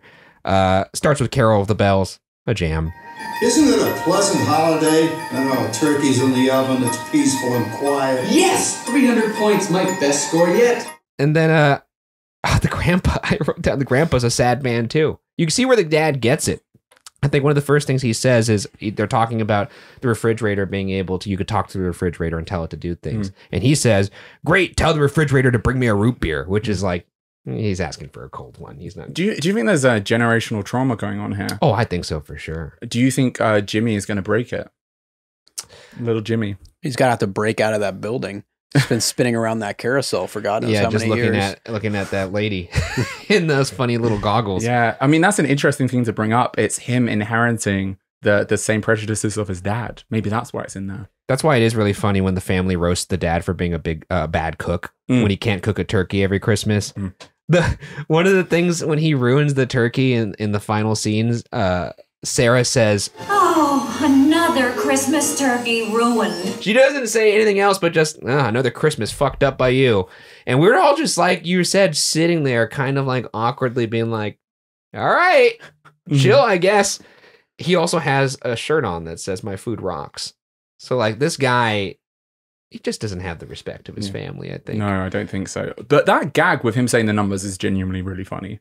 Like it gets a little giggle out of me every time. Which one? When he keeps being like 504 and the temperature keeps changing. Take that, you nincompoop! Hey, check it out, Dad. Grandma's up to 975 points. Wow, 975? Temperature increase to 975. Yeah, it's pretty it funny. builds really well. Also, when you have a shirt that says my food rocks, almost 99% of the time your food doesn't rock. Like Michael Scott having world's best boss on his mug. Yeah. Is there any other goods we missed? Because that's actually the end of my goods here. I mean, I think we very thoroughly covered the writer. Yeah. I can't really think of anything else. I'll just play the button and then like grandma slaying on the VR game. Pretty funny. Murderous. She's a murderous lady. Yeah. Anyways, moving on to these bads, I just want to point out up top, a lot of the stuff we said about the relationship of these characters probably could be seen as a bad. I think it's very funny. Therefore, I think it's a good. I think we could have just repeat exactly what we just said there, but in a slightly different tone, and it would work perfectly. I think it's hilarious that they chose to make this guy really unhappy. Yeah, I think if you want Disney World to just be happy all the time, that's a bad thing. But I feel like we are connoisseurs of theme parks, sickos. We want the reality, we want the grit, we want the drama. Especially if you're like pushing like a very cookie cutter happy, there's a great big beautiful tomorrow song. And then the undercurrent of that is this relationship that's on the rocks and is eroding over time. It's symbolic of progress, having, roadblocks and having some trials and tribulations. Casualties. But there are some lines in here that are like overtly just like, damn, they pushed it. Okay. I forgot after he says, yes, Sarah, then Rover barks or something. And he goes, Rover, don't interrupt while Sarah is interrupting. Rover, don't interrupt while Sarah is interrupting. Wait, that's in the bad section? That's in the bad. I think it's I feel bad for her, but do you think it pushes it too far? I think it went a little too far. The other ones were a little more under the vest. This one, I don't know, man. That one's pretty close. It makes me wonder about the writer, but yeah. And also I think in general, and this is a bad for me.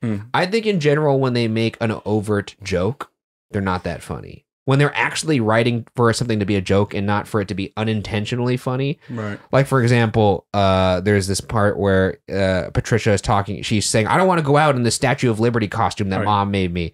And then he says something along the lines of like, well, if the guy doesn't like you because of that costume, maybe you could just continue holding that torch for him. And I'm just, that's like an example of like. I think it works because he's a dad. He's a dad. Sounds like a dad joke. It's dad jokes. Yeah. but not nearly as funny as "Don't interrupt me while Sarah's interrupting me." But you put that on your bad list. It's pretty funny, and it's bad, but it's a bad. You have to acknowledge it's a bad thing. Okay.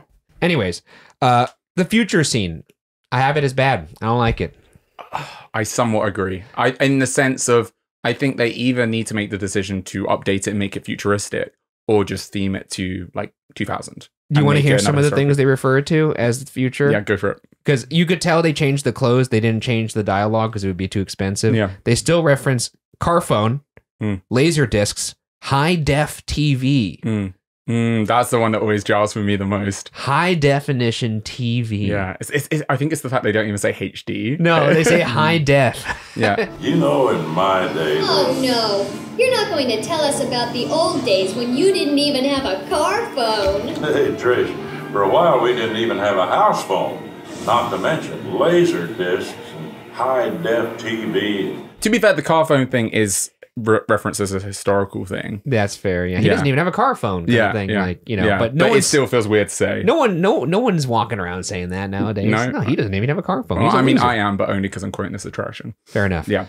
I just think they could update this scene, and I think so much of the scene is derailed by the VR headset. And this is also maybe just a leak in of my disdain for VR in general.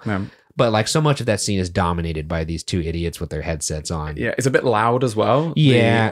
The sound of the VR thing. I do like, as I mentioned before, the gag of the high scores setting the lava phone off. But apart from that, I do find it a bit distracting. It's a bit distracting. Yeah. I mean, the thing is, I would like them to update this last scene, but if it meant changing the previous 3 scenes, no, they can't touch 100% not, because they would tone it down.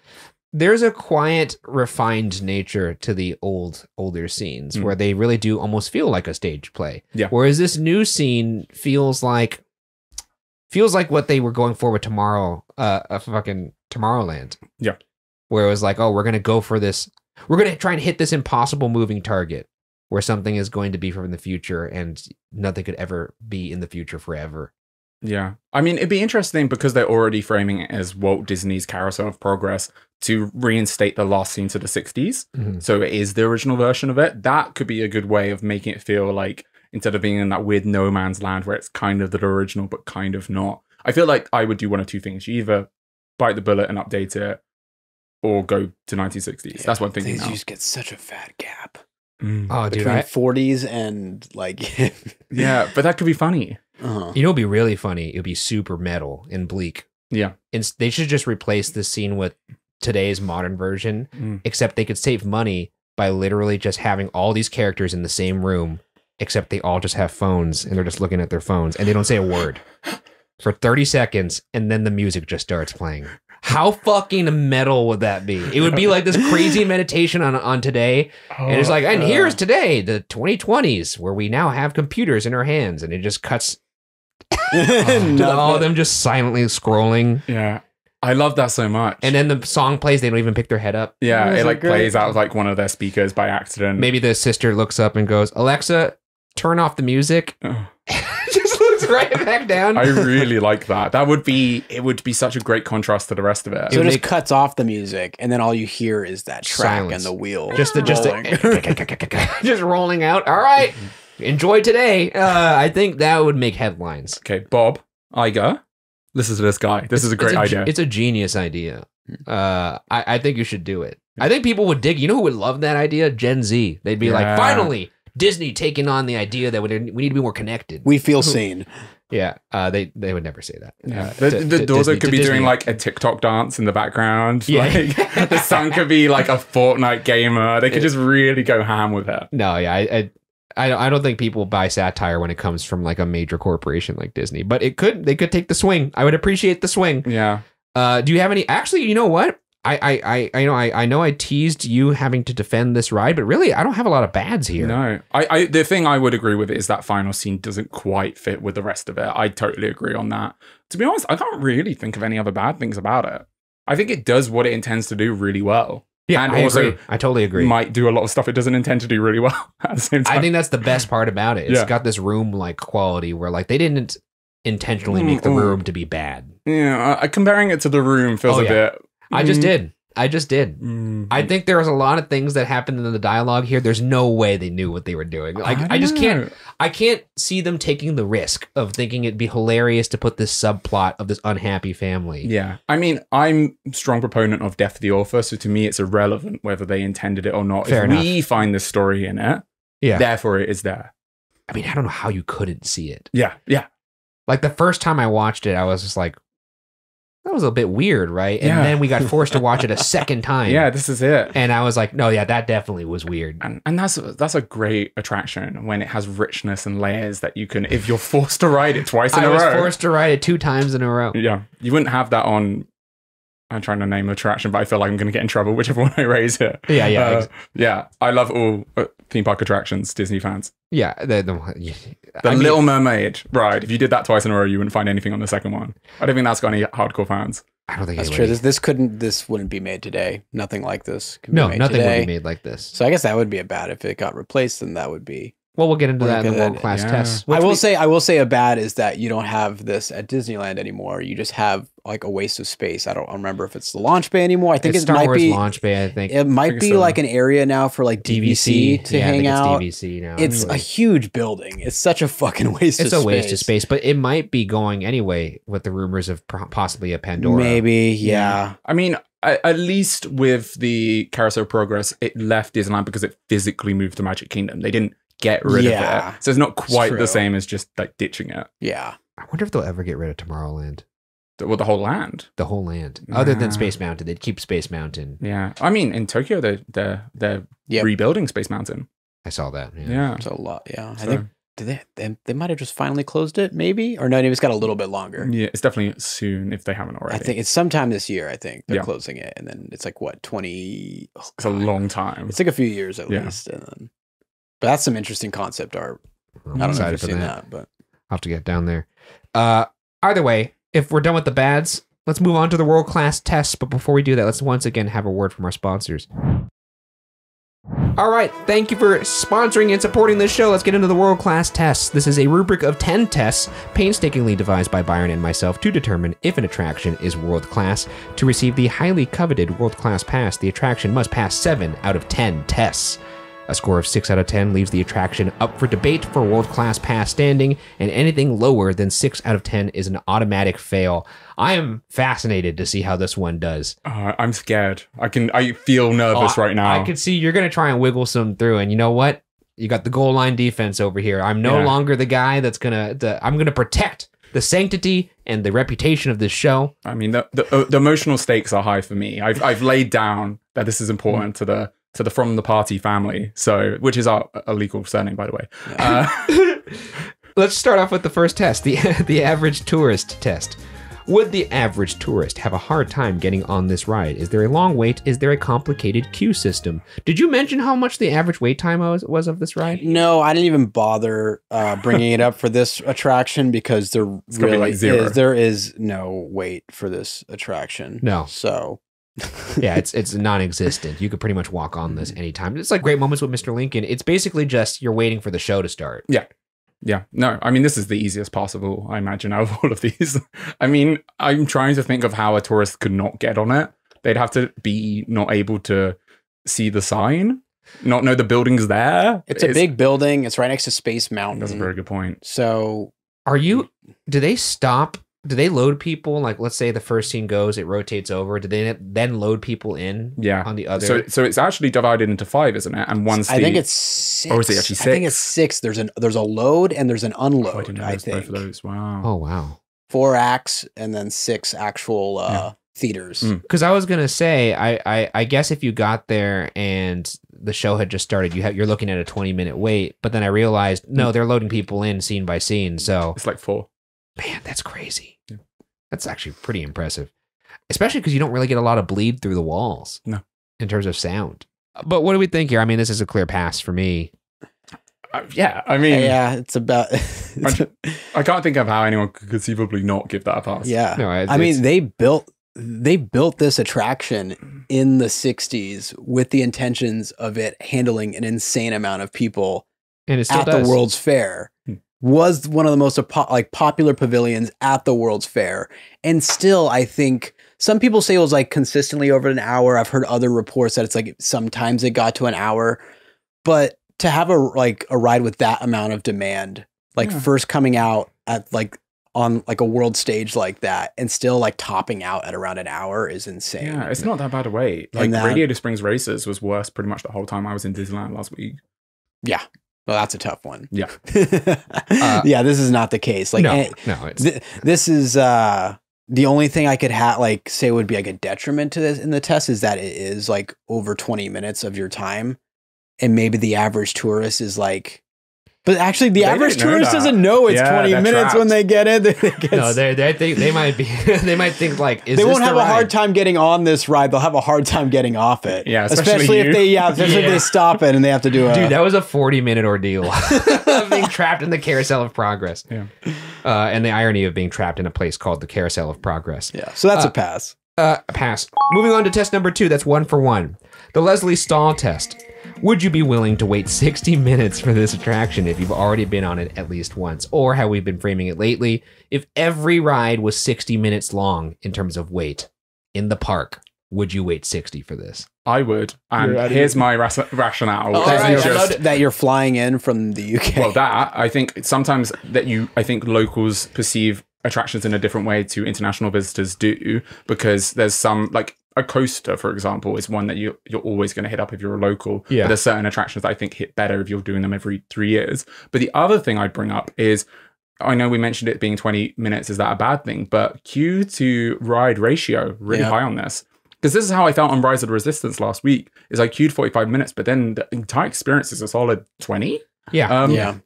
And Carousel Progress is equivalent to that you're queuing an hour for a 20-minute experience. That is efficient use of time. But what if you're not enjoying the ride and you feel like it's a queue? Well, that's tasteless. That's not my problem. I imagine, no, I'm not saying that's me, but I bet you there's an unsuspecting tourist that wanders in here and it's like, oh, no, wait. Yeah, but what the fuck is this? This guy's oven is talking. But that's not relevant to the question at hand. I guess that's true. Oh boy. So you're saying 60 minutes in line. Yeah. Plus roughly around, let's call it 25 to 30 minutes when you count load, unload. Mm-hmm. You're spending a feature film's length on your day at Disneyland or at the Magic Kingdom on Carousel of Progress. Yeah. A park with many hour-long lines on a daily basis. But also, think about it this way, that it is Magic Kingdom's premier attraction if you look at it from an international perspective. It is a juicy exclusive. It is the only juicy exclusive in the park, isn't it? I mean, maybe there's some other, Hall of Presidents, but we don't talk about Hall of Presidents. No. So I mean, maybe you guys will do an episode on that. No. That'd be fun. I'm intrigued. Yeah, I'll come back for that. But yeah, apart from the Hall of Presidents, this is if Magic Kingdom got wiped from the face of the planet, this would be the biggest loss to the culture. Because everything else is in a different Disney park. That's true. It is history. That's why I don't think it's going to go anywhere. Yeah, not People Mover. But this is more important than People Mover, in my opinion. I don't know about that. I mean, it's good. It's You know my issue with the People Mover? Oh no, I'm really going to get cancelled here. I wish it dropped you off somewhere and it was a form of transport. I don't like it drops you off in the same place you started. It should drop you off on Space Mountain. I think that's actually a pretty decent take. Yeah, that's like the Hogwarts Express at Universal. I love it just because it's actually efficient transport and a ride. It's like the dream. The monorail, I love it because of that. And that's my issue with the People Movers. I wish it took you to I don't know, Main Street or something. It should be like the railroad where you could ride it all the way through. Yeah. Or you could get off at certain stops. That's fair. And they also kind of play on that, they call it the Blue Line or something like that. Yeah. So it should do that. Yeah. This is the thing. I live in a city, London, that has good public transport. That's so fair. The fantasy of public transport is less exciting. Yeah. Yeah. It's very much a fantasy here in LA. Yeah. Very jealous of the underground. Here, I can't say I'd wait 60 for this. I don't really have any reasons other than obviously. But if every other attraction was at 60, because tactically, obviously, in the real world, it doesn't make sense because it's already past number one with flying colors. Yeah. This is like a theoretical situation where I would rather wait 60 for this than Big Thunder Mountain. That's insane. I don't think. Okay, I'm going Big Thunder over this. I'd wait for Haunted Mansion over this. If we're going just Magic Kingdom, I would wait for. Would you wait for their Pirates over this? Considering it's such an abridged honestly, I don't know version. if I'd wait for Bad Pirates over this. I probably would wait for Tiana's when it comes out. I would wait. Well, it might be terrible. We don't know. We don't know, but I'll wait for Tron. I've not done it, so I can't say. Space Mountain. I'd wait for those 5. There's no way. We're already running out of time in the park. You know, by myself, it'd have to be like a really right circumstances. If I take a group of people and wait 60 minutes for this, I'm getting thrown in the 7 Seas Lagoon after. Like, there's no way. They're going to kill me. You just made us dedicate an hour and a half. A tight 90. I think people would thank you after that. They'd be like, "You've shown us the light." They would not. Maybe. If you gotta go with the right people. If you took a pack of weirdos, but if you took like your non-park head friends to this place, and you're like, "We gotta wait 60 for this." I think it'd be a good friendship test. Do I want these people in my life? That's what you're basing your friendships off of, Yes. whether or not people are willing to wait 60 for. Well, afterwards, if they. Hey, you may realize you have loyal friends out of it. Yeah. But like, it doesn't mean that they're gonna like it. I mean, I think my friends have really excellent taste and would love this.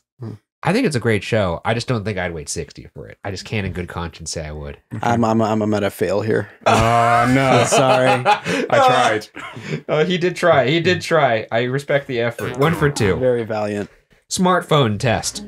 Test number 3. Does the queue of this ride have enough to keep you off of your phone? This is an interesting question because there's not really a queue, but there's also not really a line.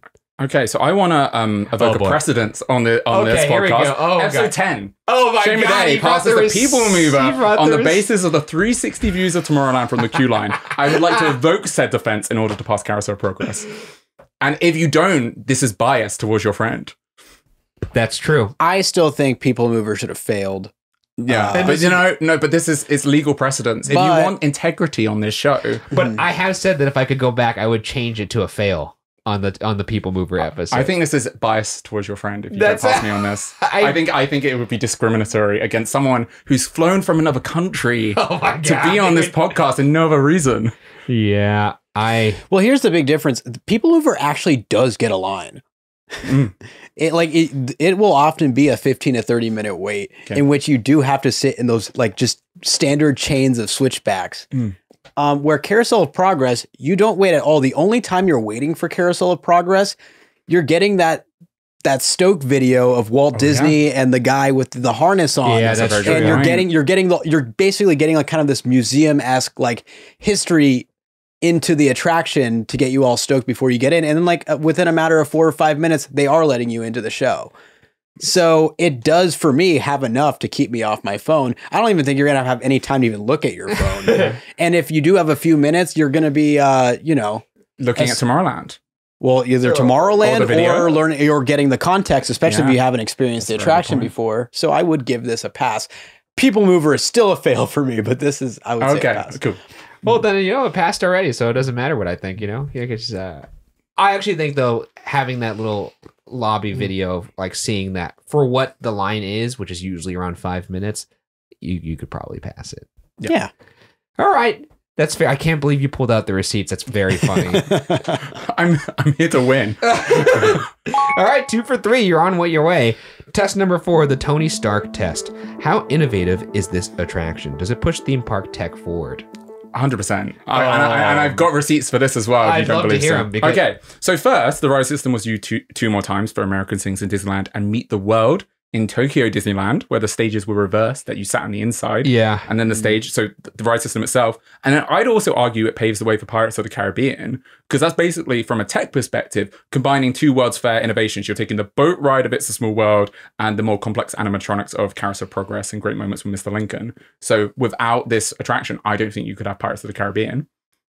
And then also, thirdly, I think a lot of the original Epcot rides are really inspired by this more show style of ride. So stuff like Horizons, stuff like Universe of Energy. I think you could even argue that Tokyo's Beauty and the Beast ride is somewhat inspired by the pacing of this, that you're moving from room to room and watching a show. So I can't see any reason why not. I'm thinking. That's how those Try and come up with a counter argument. I mean, those are all really good points. I will say. Because innovative for the time, right? That's the question. And you know what's crazy too is you didn't even bring up the one thing I would have thought you were going to lean into, which is the fact that the idea of a rotating theater is insane. It's never been, that had never been done before. And you could see that kind of carousel model being mimicked even in rides like Forbidden Journey. When you fly into a rotating carousel. That's a really good point. Or the turntable sequence in the original version of Journey into Imagination. Yeah. Or Smuggler's Run is technically doing that, right? That is a turntable. The Resistance also has a turntable as well. Which bit? When you get into the transport vehicle. Yeah. That tricks you into That's how you open up and it's the same door. Oh, is that as how when it does you it? walked in. I was just so stunned by that. It's I avoided watching any videos of it. Dude, so. I couldn't. I wish I could experience that moment again for the first time. I have to say, paired with that argument as well as just the carousel never being done before, it really is a feat to move that many people. But do you see the most? It's been it's the most viewed, most watched show in American theater. Is that the exact line? It's America's longest standing play, and also more performances than any other play in American history. Yeah. And I do feel like this model and the innovation that went into getting this many people to experience it in such a short amount of time had to have gotten, theme park creatives to rethink how we can perform shows efficiently in theme parks. Also, I believe the programming of the animatronics was also pretty revolutionary in this one. Oh yeah, I have to wait for Pirates. Fuck. Yeah, I'm just trying to not get overwhelmed by the data and trying to think if I could come up with a counter argument on the spot, but really I can't think of one because I'm right. I mean, they're old animatronics now, but they did start there. The context, the historical context, like we were talking about before, it does come into play here. I think in terms of innovation itself is a definite pass. I agree. And that's the test. That is the test. If you're going by the mark of the test. Yeah, I was just trying to think if theme park tech forward, I still think it takes theme park tech forward. I do think so as even if it's not done in this exact carousel way. Well, it's still standing. It's still doing it the exact same way. It's pretty close to the 1964 World's Fair version. And it still is the standard, I think. Well, that's another pass then. 3 for 4. We're pretty close. We're getting there. Test number 5, the Hollywood test. Here we go. Can this attraction be adapted for the silver screen? Does it have a comprehensible story? I don't think there's any way we could say no based off all the good stuff we were saying about this. You could 100% adapt this. I don't know if you... I don't know would the movie then be just following a family through... Yeah. And I have ideas for how this could be executed. I'd love to hear them. I was trying to think who I would cast as John, because you need someone with gravitas, someone with weight. Yeah. And I actually did a bit of Googling. Someone has expressed interest. Jamie Lee Curtis says she'd do it. So this is the quote. So my favorite ride attraction was something called Carousel Progress, which is only now at Disney World. But it was the GE Carousel Progress, and I loved it. So I'd want to make a movie of the Carousel Progress, which is basically time travel. It's sort of about technology and how it's changed over the years. So that's what I would do. So we have an interested A-lister. We have a great premise. We could gender swap it so it's maybe a little bit more to the times. Yeah. That doesn't feel quite as sexist if she's the one, oppressing the sort of the husband. Yeah. Unless you want to make it a joke of itself, like the naivete. I just don't think, I think it'd go over too many people's heads, unfortunately. Well, no, the Walt Disney Company have never won a Best Picture Oscar, so this could be their chance. And they could get someone like SZA to sing Carousel of Progress in an R&B way over the credits. Can you not see my vision here? I could kind of see it. I mean, it's basically a play. I would say there's more richness to adapt here than any other theme park to movie adaptation that's actually taken place, in my opinion. Well, maybe not Pirates. The thing where I'm struggling, though, is half of my good section was about how bad the thing they're portraying is, in the sense of they are portraying this very sexist kind of role that we are seeing play out in front of us. I think it's funny as hell because doesn't it evoke an emotion? It does evoke an emotion, but it's just because I don't think they understood what they were doing, and I think that's hilarious that they didn't understand that, which could be very much a bad thing. It could be. It's pretty much a good bad. They're the same results thing. Are results. If they can make a movie of the Jungle Cruise, they can make a movie of this. I just don't know. The story is they're literally going through different eras. Yeah. I've got a star. I've got a premise. I've got someone to sing the credit song. That would slap on Spotify. It would do numbers. Maybe it would. Yeah. I don't know. You know what? Make this a musical and I'm in. Okay, deal. Oh, fuck. A musical would be really good. I think you could. Yeah, I think you could. I think they have Is any Shannon brothers still alive? We could bring them in. No, if not, okay, Lin-Manuel. We'll get him on the phone. I think you need a better ending than just burning the turkey, but Yeah, but you could build. The whole house could set on fire. There is a story at play between the family members beyond just delivering exposition. Jesus Christ. I guess. I think it's a pass. I think you've made some great points. Oh my God. And I would love to see a musical. Oh my God. I think I would. I would be singing Great Big Beautiful tomorrow out of the theater. Yeah. All right, fuck it. Let's pass it. 4 out of 5. This is unbelievable. There's no way. All right, 4 out of 5. Moving on to test number 6, the Simpson test. How likely is this ride to be replaced with something new? You know what? This might be a stretch, but why haven't they replaced it already? I think because they just haven't found something that would be worth taking over the footprint. It's not that big of a footprint in the grand scheme of things. Yeah. I think it's a bit of an awkward shaped building. It's a bit of an awkward sized building. Yes. So even though, as you know, in the Magic Kingdom attraction lineup, I can see why they would ditch it if I was Disney corporate, but they haven't bothered to yet. And I think it's just safe just because it's a bit awkward. I've thought of an idea since being here because you were saying like 20s era, 40s era. I just suddenly thought they should put a Taylor Swift Eras tour into the theater. My God, dude. That would do numbers. It would definitely do numbers. Yeah. Would that be a good thing? Yeah. I don't know. It would be. Would it be like a Musion Effect Taylor Swift? Yeah. And then you could have like audio animatronic snakes and stuff when it's in Reputation. Look, you could have a little cottage for folklore. I love Taylor Swift, but I'm telling you right now, that would piss people off. Oh, it would. They would be furious. Yeah, but what it would do is it'd be the best of both worlds for me because I'm a Swiftie, so I'd like to see that. But also suddenly Carousel Progress would become one of those rides that suddenly everyone's defending and everyone being like, it was so good. I loved it so much. Oh, I see. The martyr. Yeah, so become a martyr and at the same time, we get, because people have pitched Taylor Swift Rock and Roller Coaster, but that wouldn't work because it's the wrong pace. You would want something that's a bit more theatrical. Wasn't there like rumors of a Jonas Brothers Rock and Roller Coaster at one point? No. That was in the discussion. Yeah. I think Rock and Roller Coaster Muppets. I don't know if that's the right pace either, though. Yeah, I think they've got some rockier stuff, I guess. I guess that's true, yeah. What I think would be cool with Rock and Roller Coaster is make it like a residency, like switch it out every 6 months. Mm-hmm. Like whoever's the hot flavor of the month, put them in there. Why not? I could see this being replaced. I hate to say it. I really think they would. But then again, maybe they wouldn't. It's a historical attraction. It's one of the few remaining that Walt actually touched in Walt Disney World. It is Walt America's Disney's longest standing play. And when the movie comes out, they'll want to keep it to tie it in. So I can't believe we passed the movie test. I'm just like remembering. I think it's a fair pass on the movie test. However, for this one, I think it all boils down to butts and seats. It doesn't matter how classic or historical it is. I mean, also, you know, same year, Space Mountain right next to it. That's still getting hour-plus waits on a daily basis. This theater is never full, even like on relatively crowded days. And that's a lot of square footage for not enough butts in the seats. And as soon as they find something to replace it, I think they're going to replace it. I actually think I might agree. I think from you looking at it from a spreadsheet perspective, it is not getting the job done.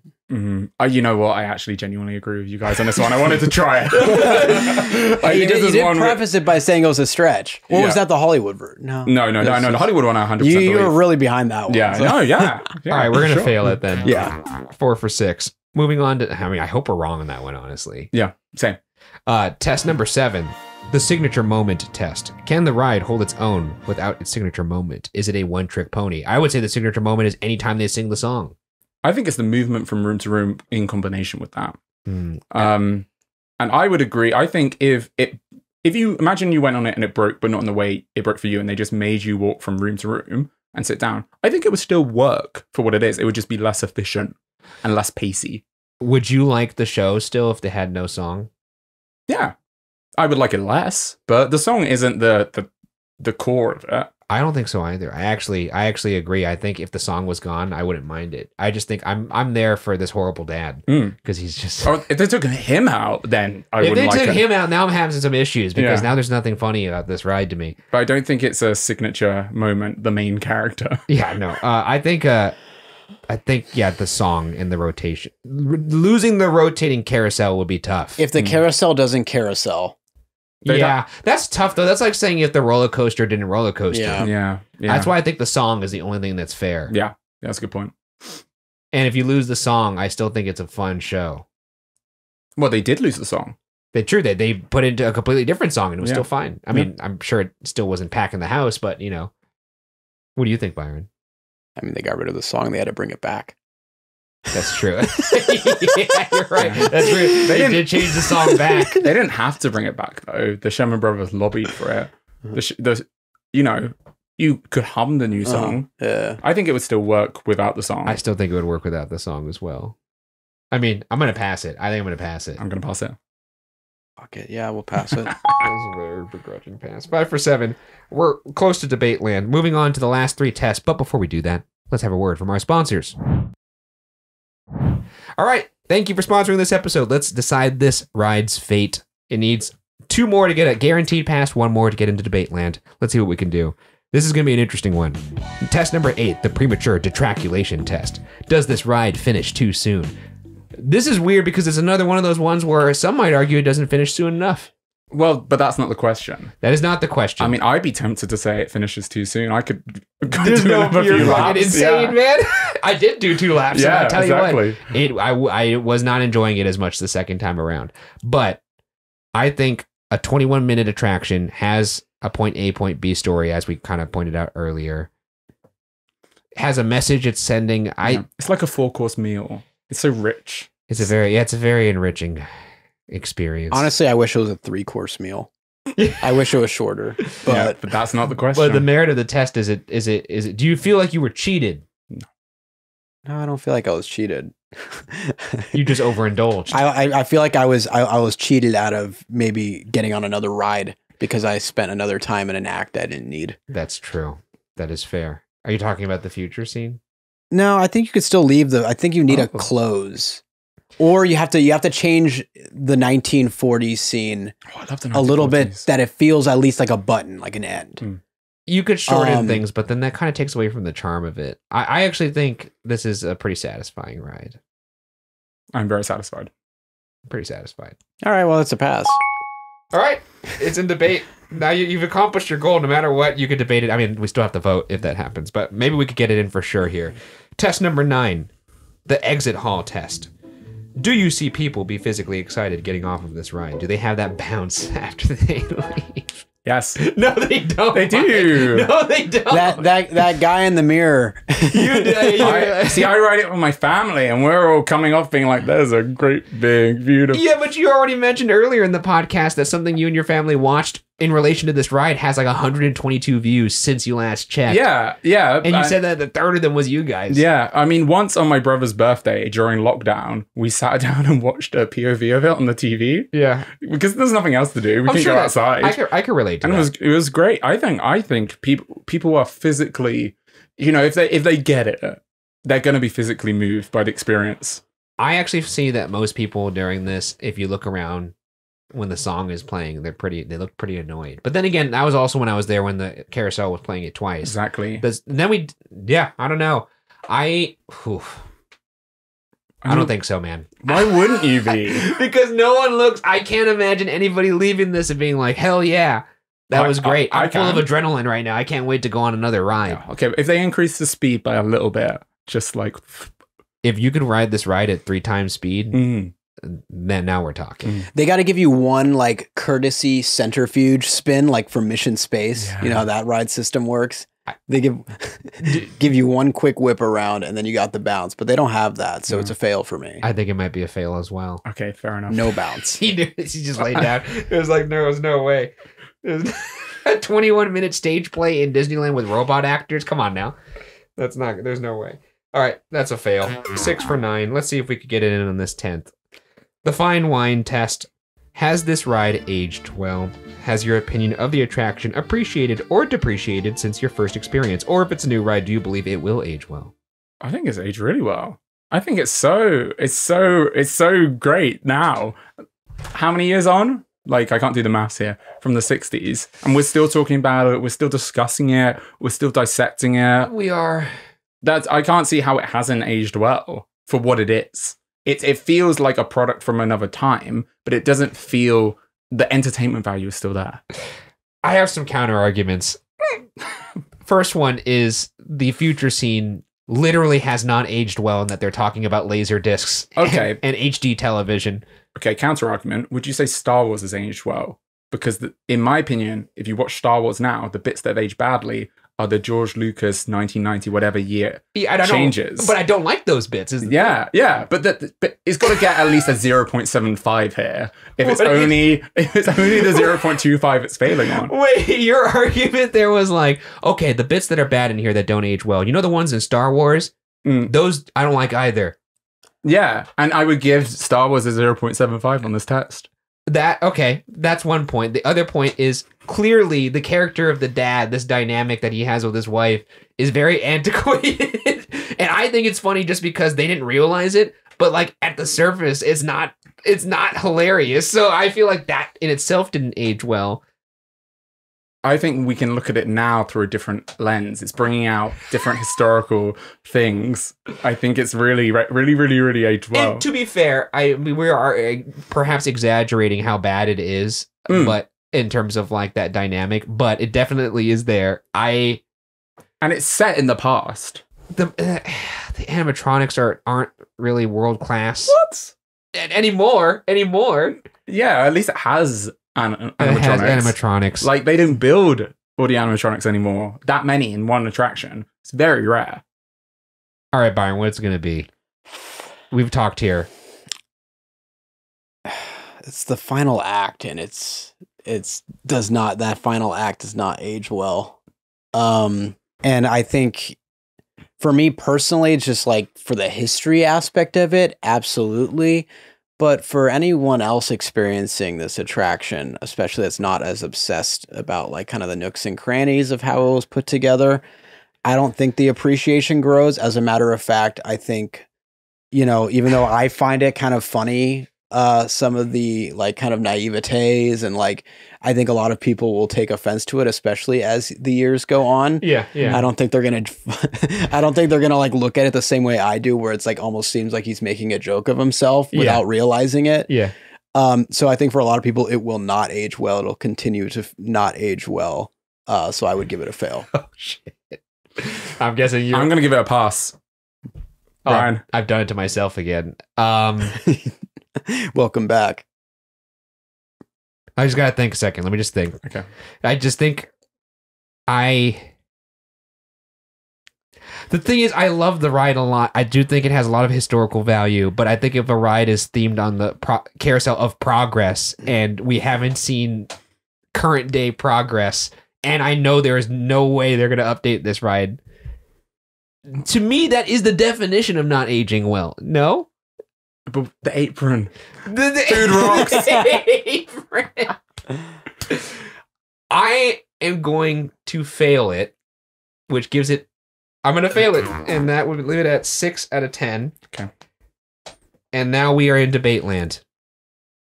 So we have to make our final piece here, and then we could either crown it or leave it as it is.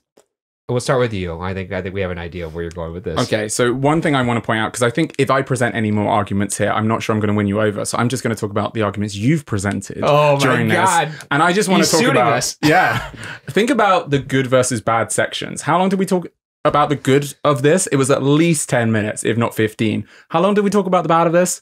It was what, like 4 minutes? To be fair, that it's your argument. Okay. Yeah, I'm just saying, from the conversation I've had with both of you today, I cannot see how you wouldn't think this is world class based off the rich, excited understanding we've had of it, the fact it's very unique, the fact that you said it was so grand you might fail it on one of the tests. I mean, how is that not a world class attraction? It's one of a kind.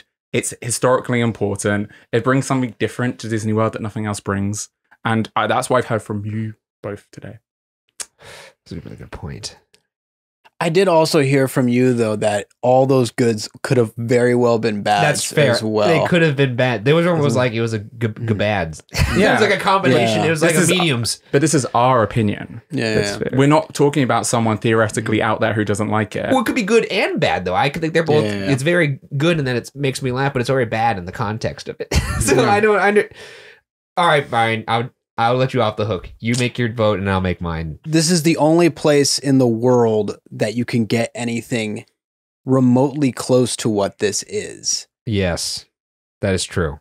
No other, there's other rides and theme parks where it's maybe not the same exact ride, but God, the ride systems are exactly the same. They might even share the same layout, what have you.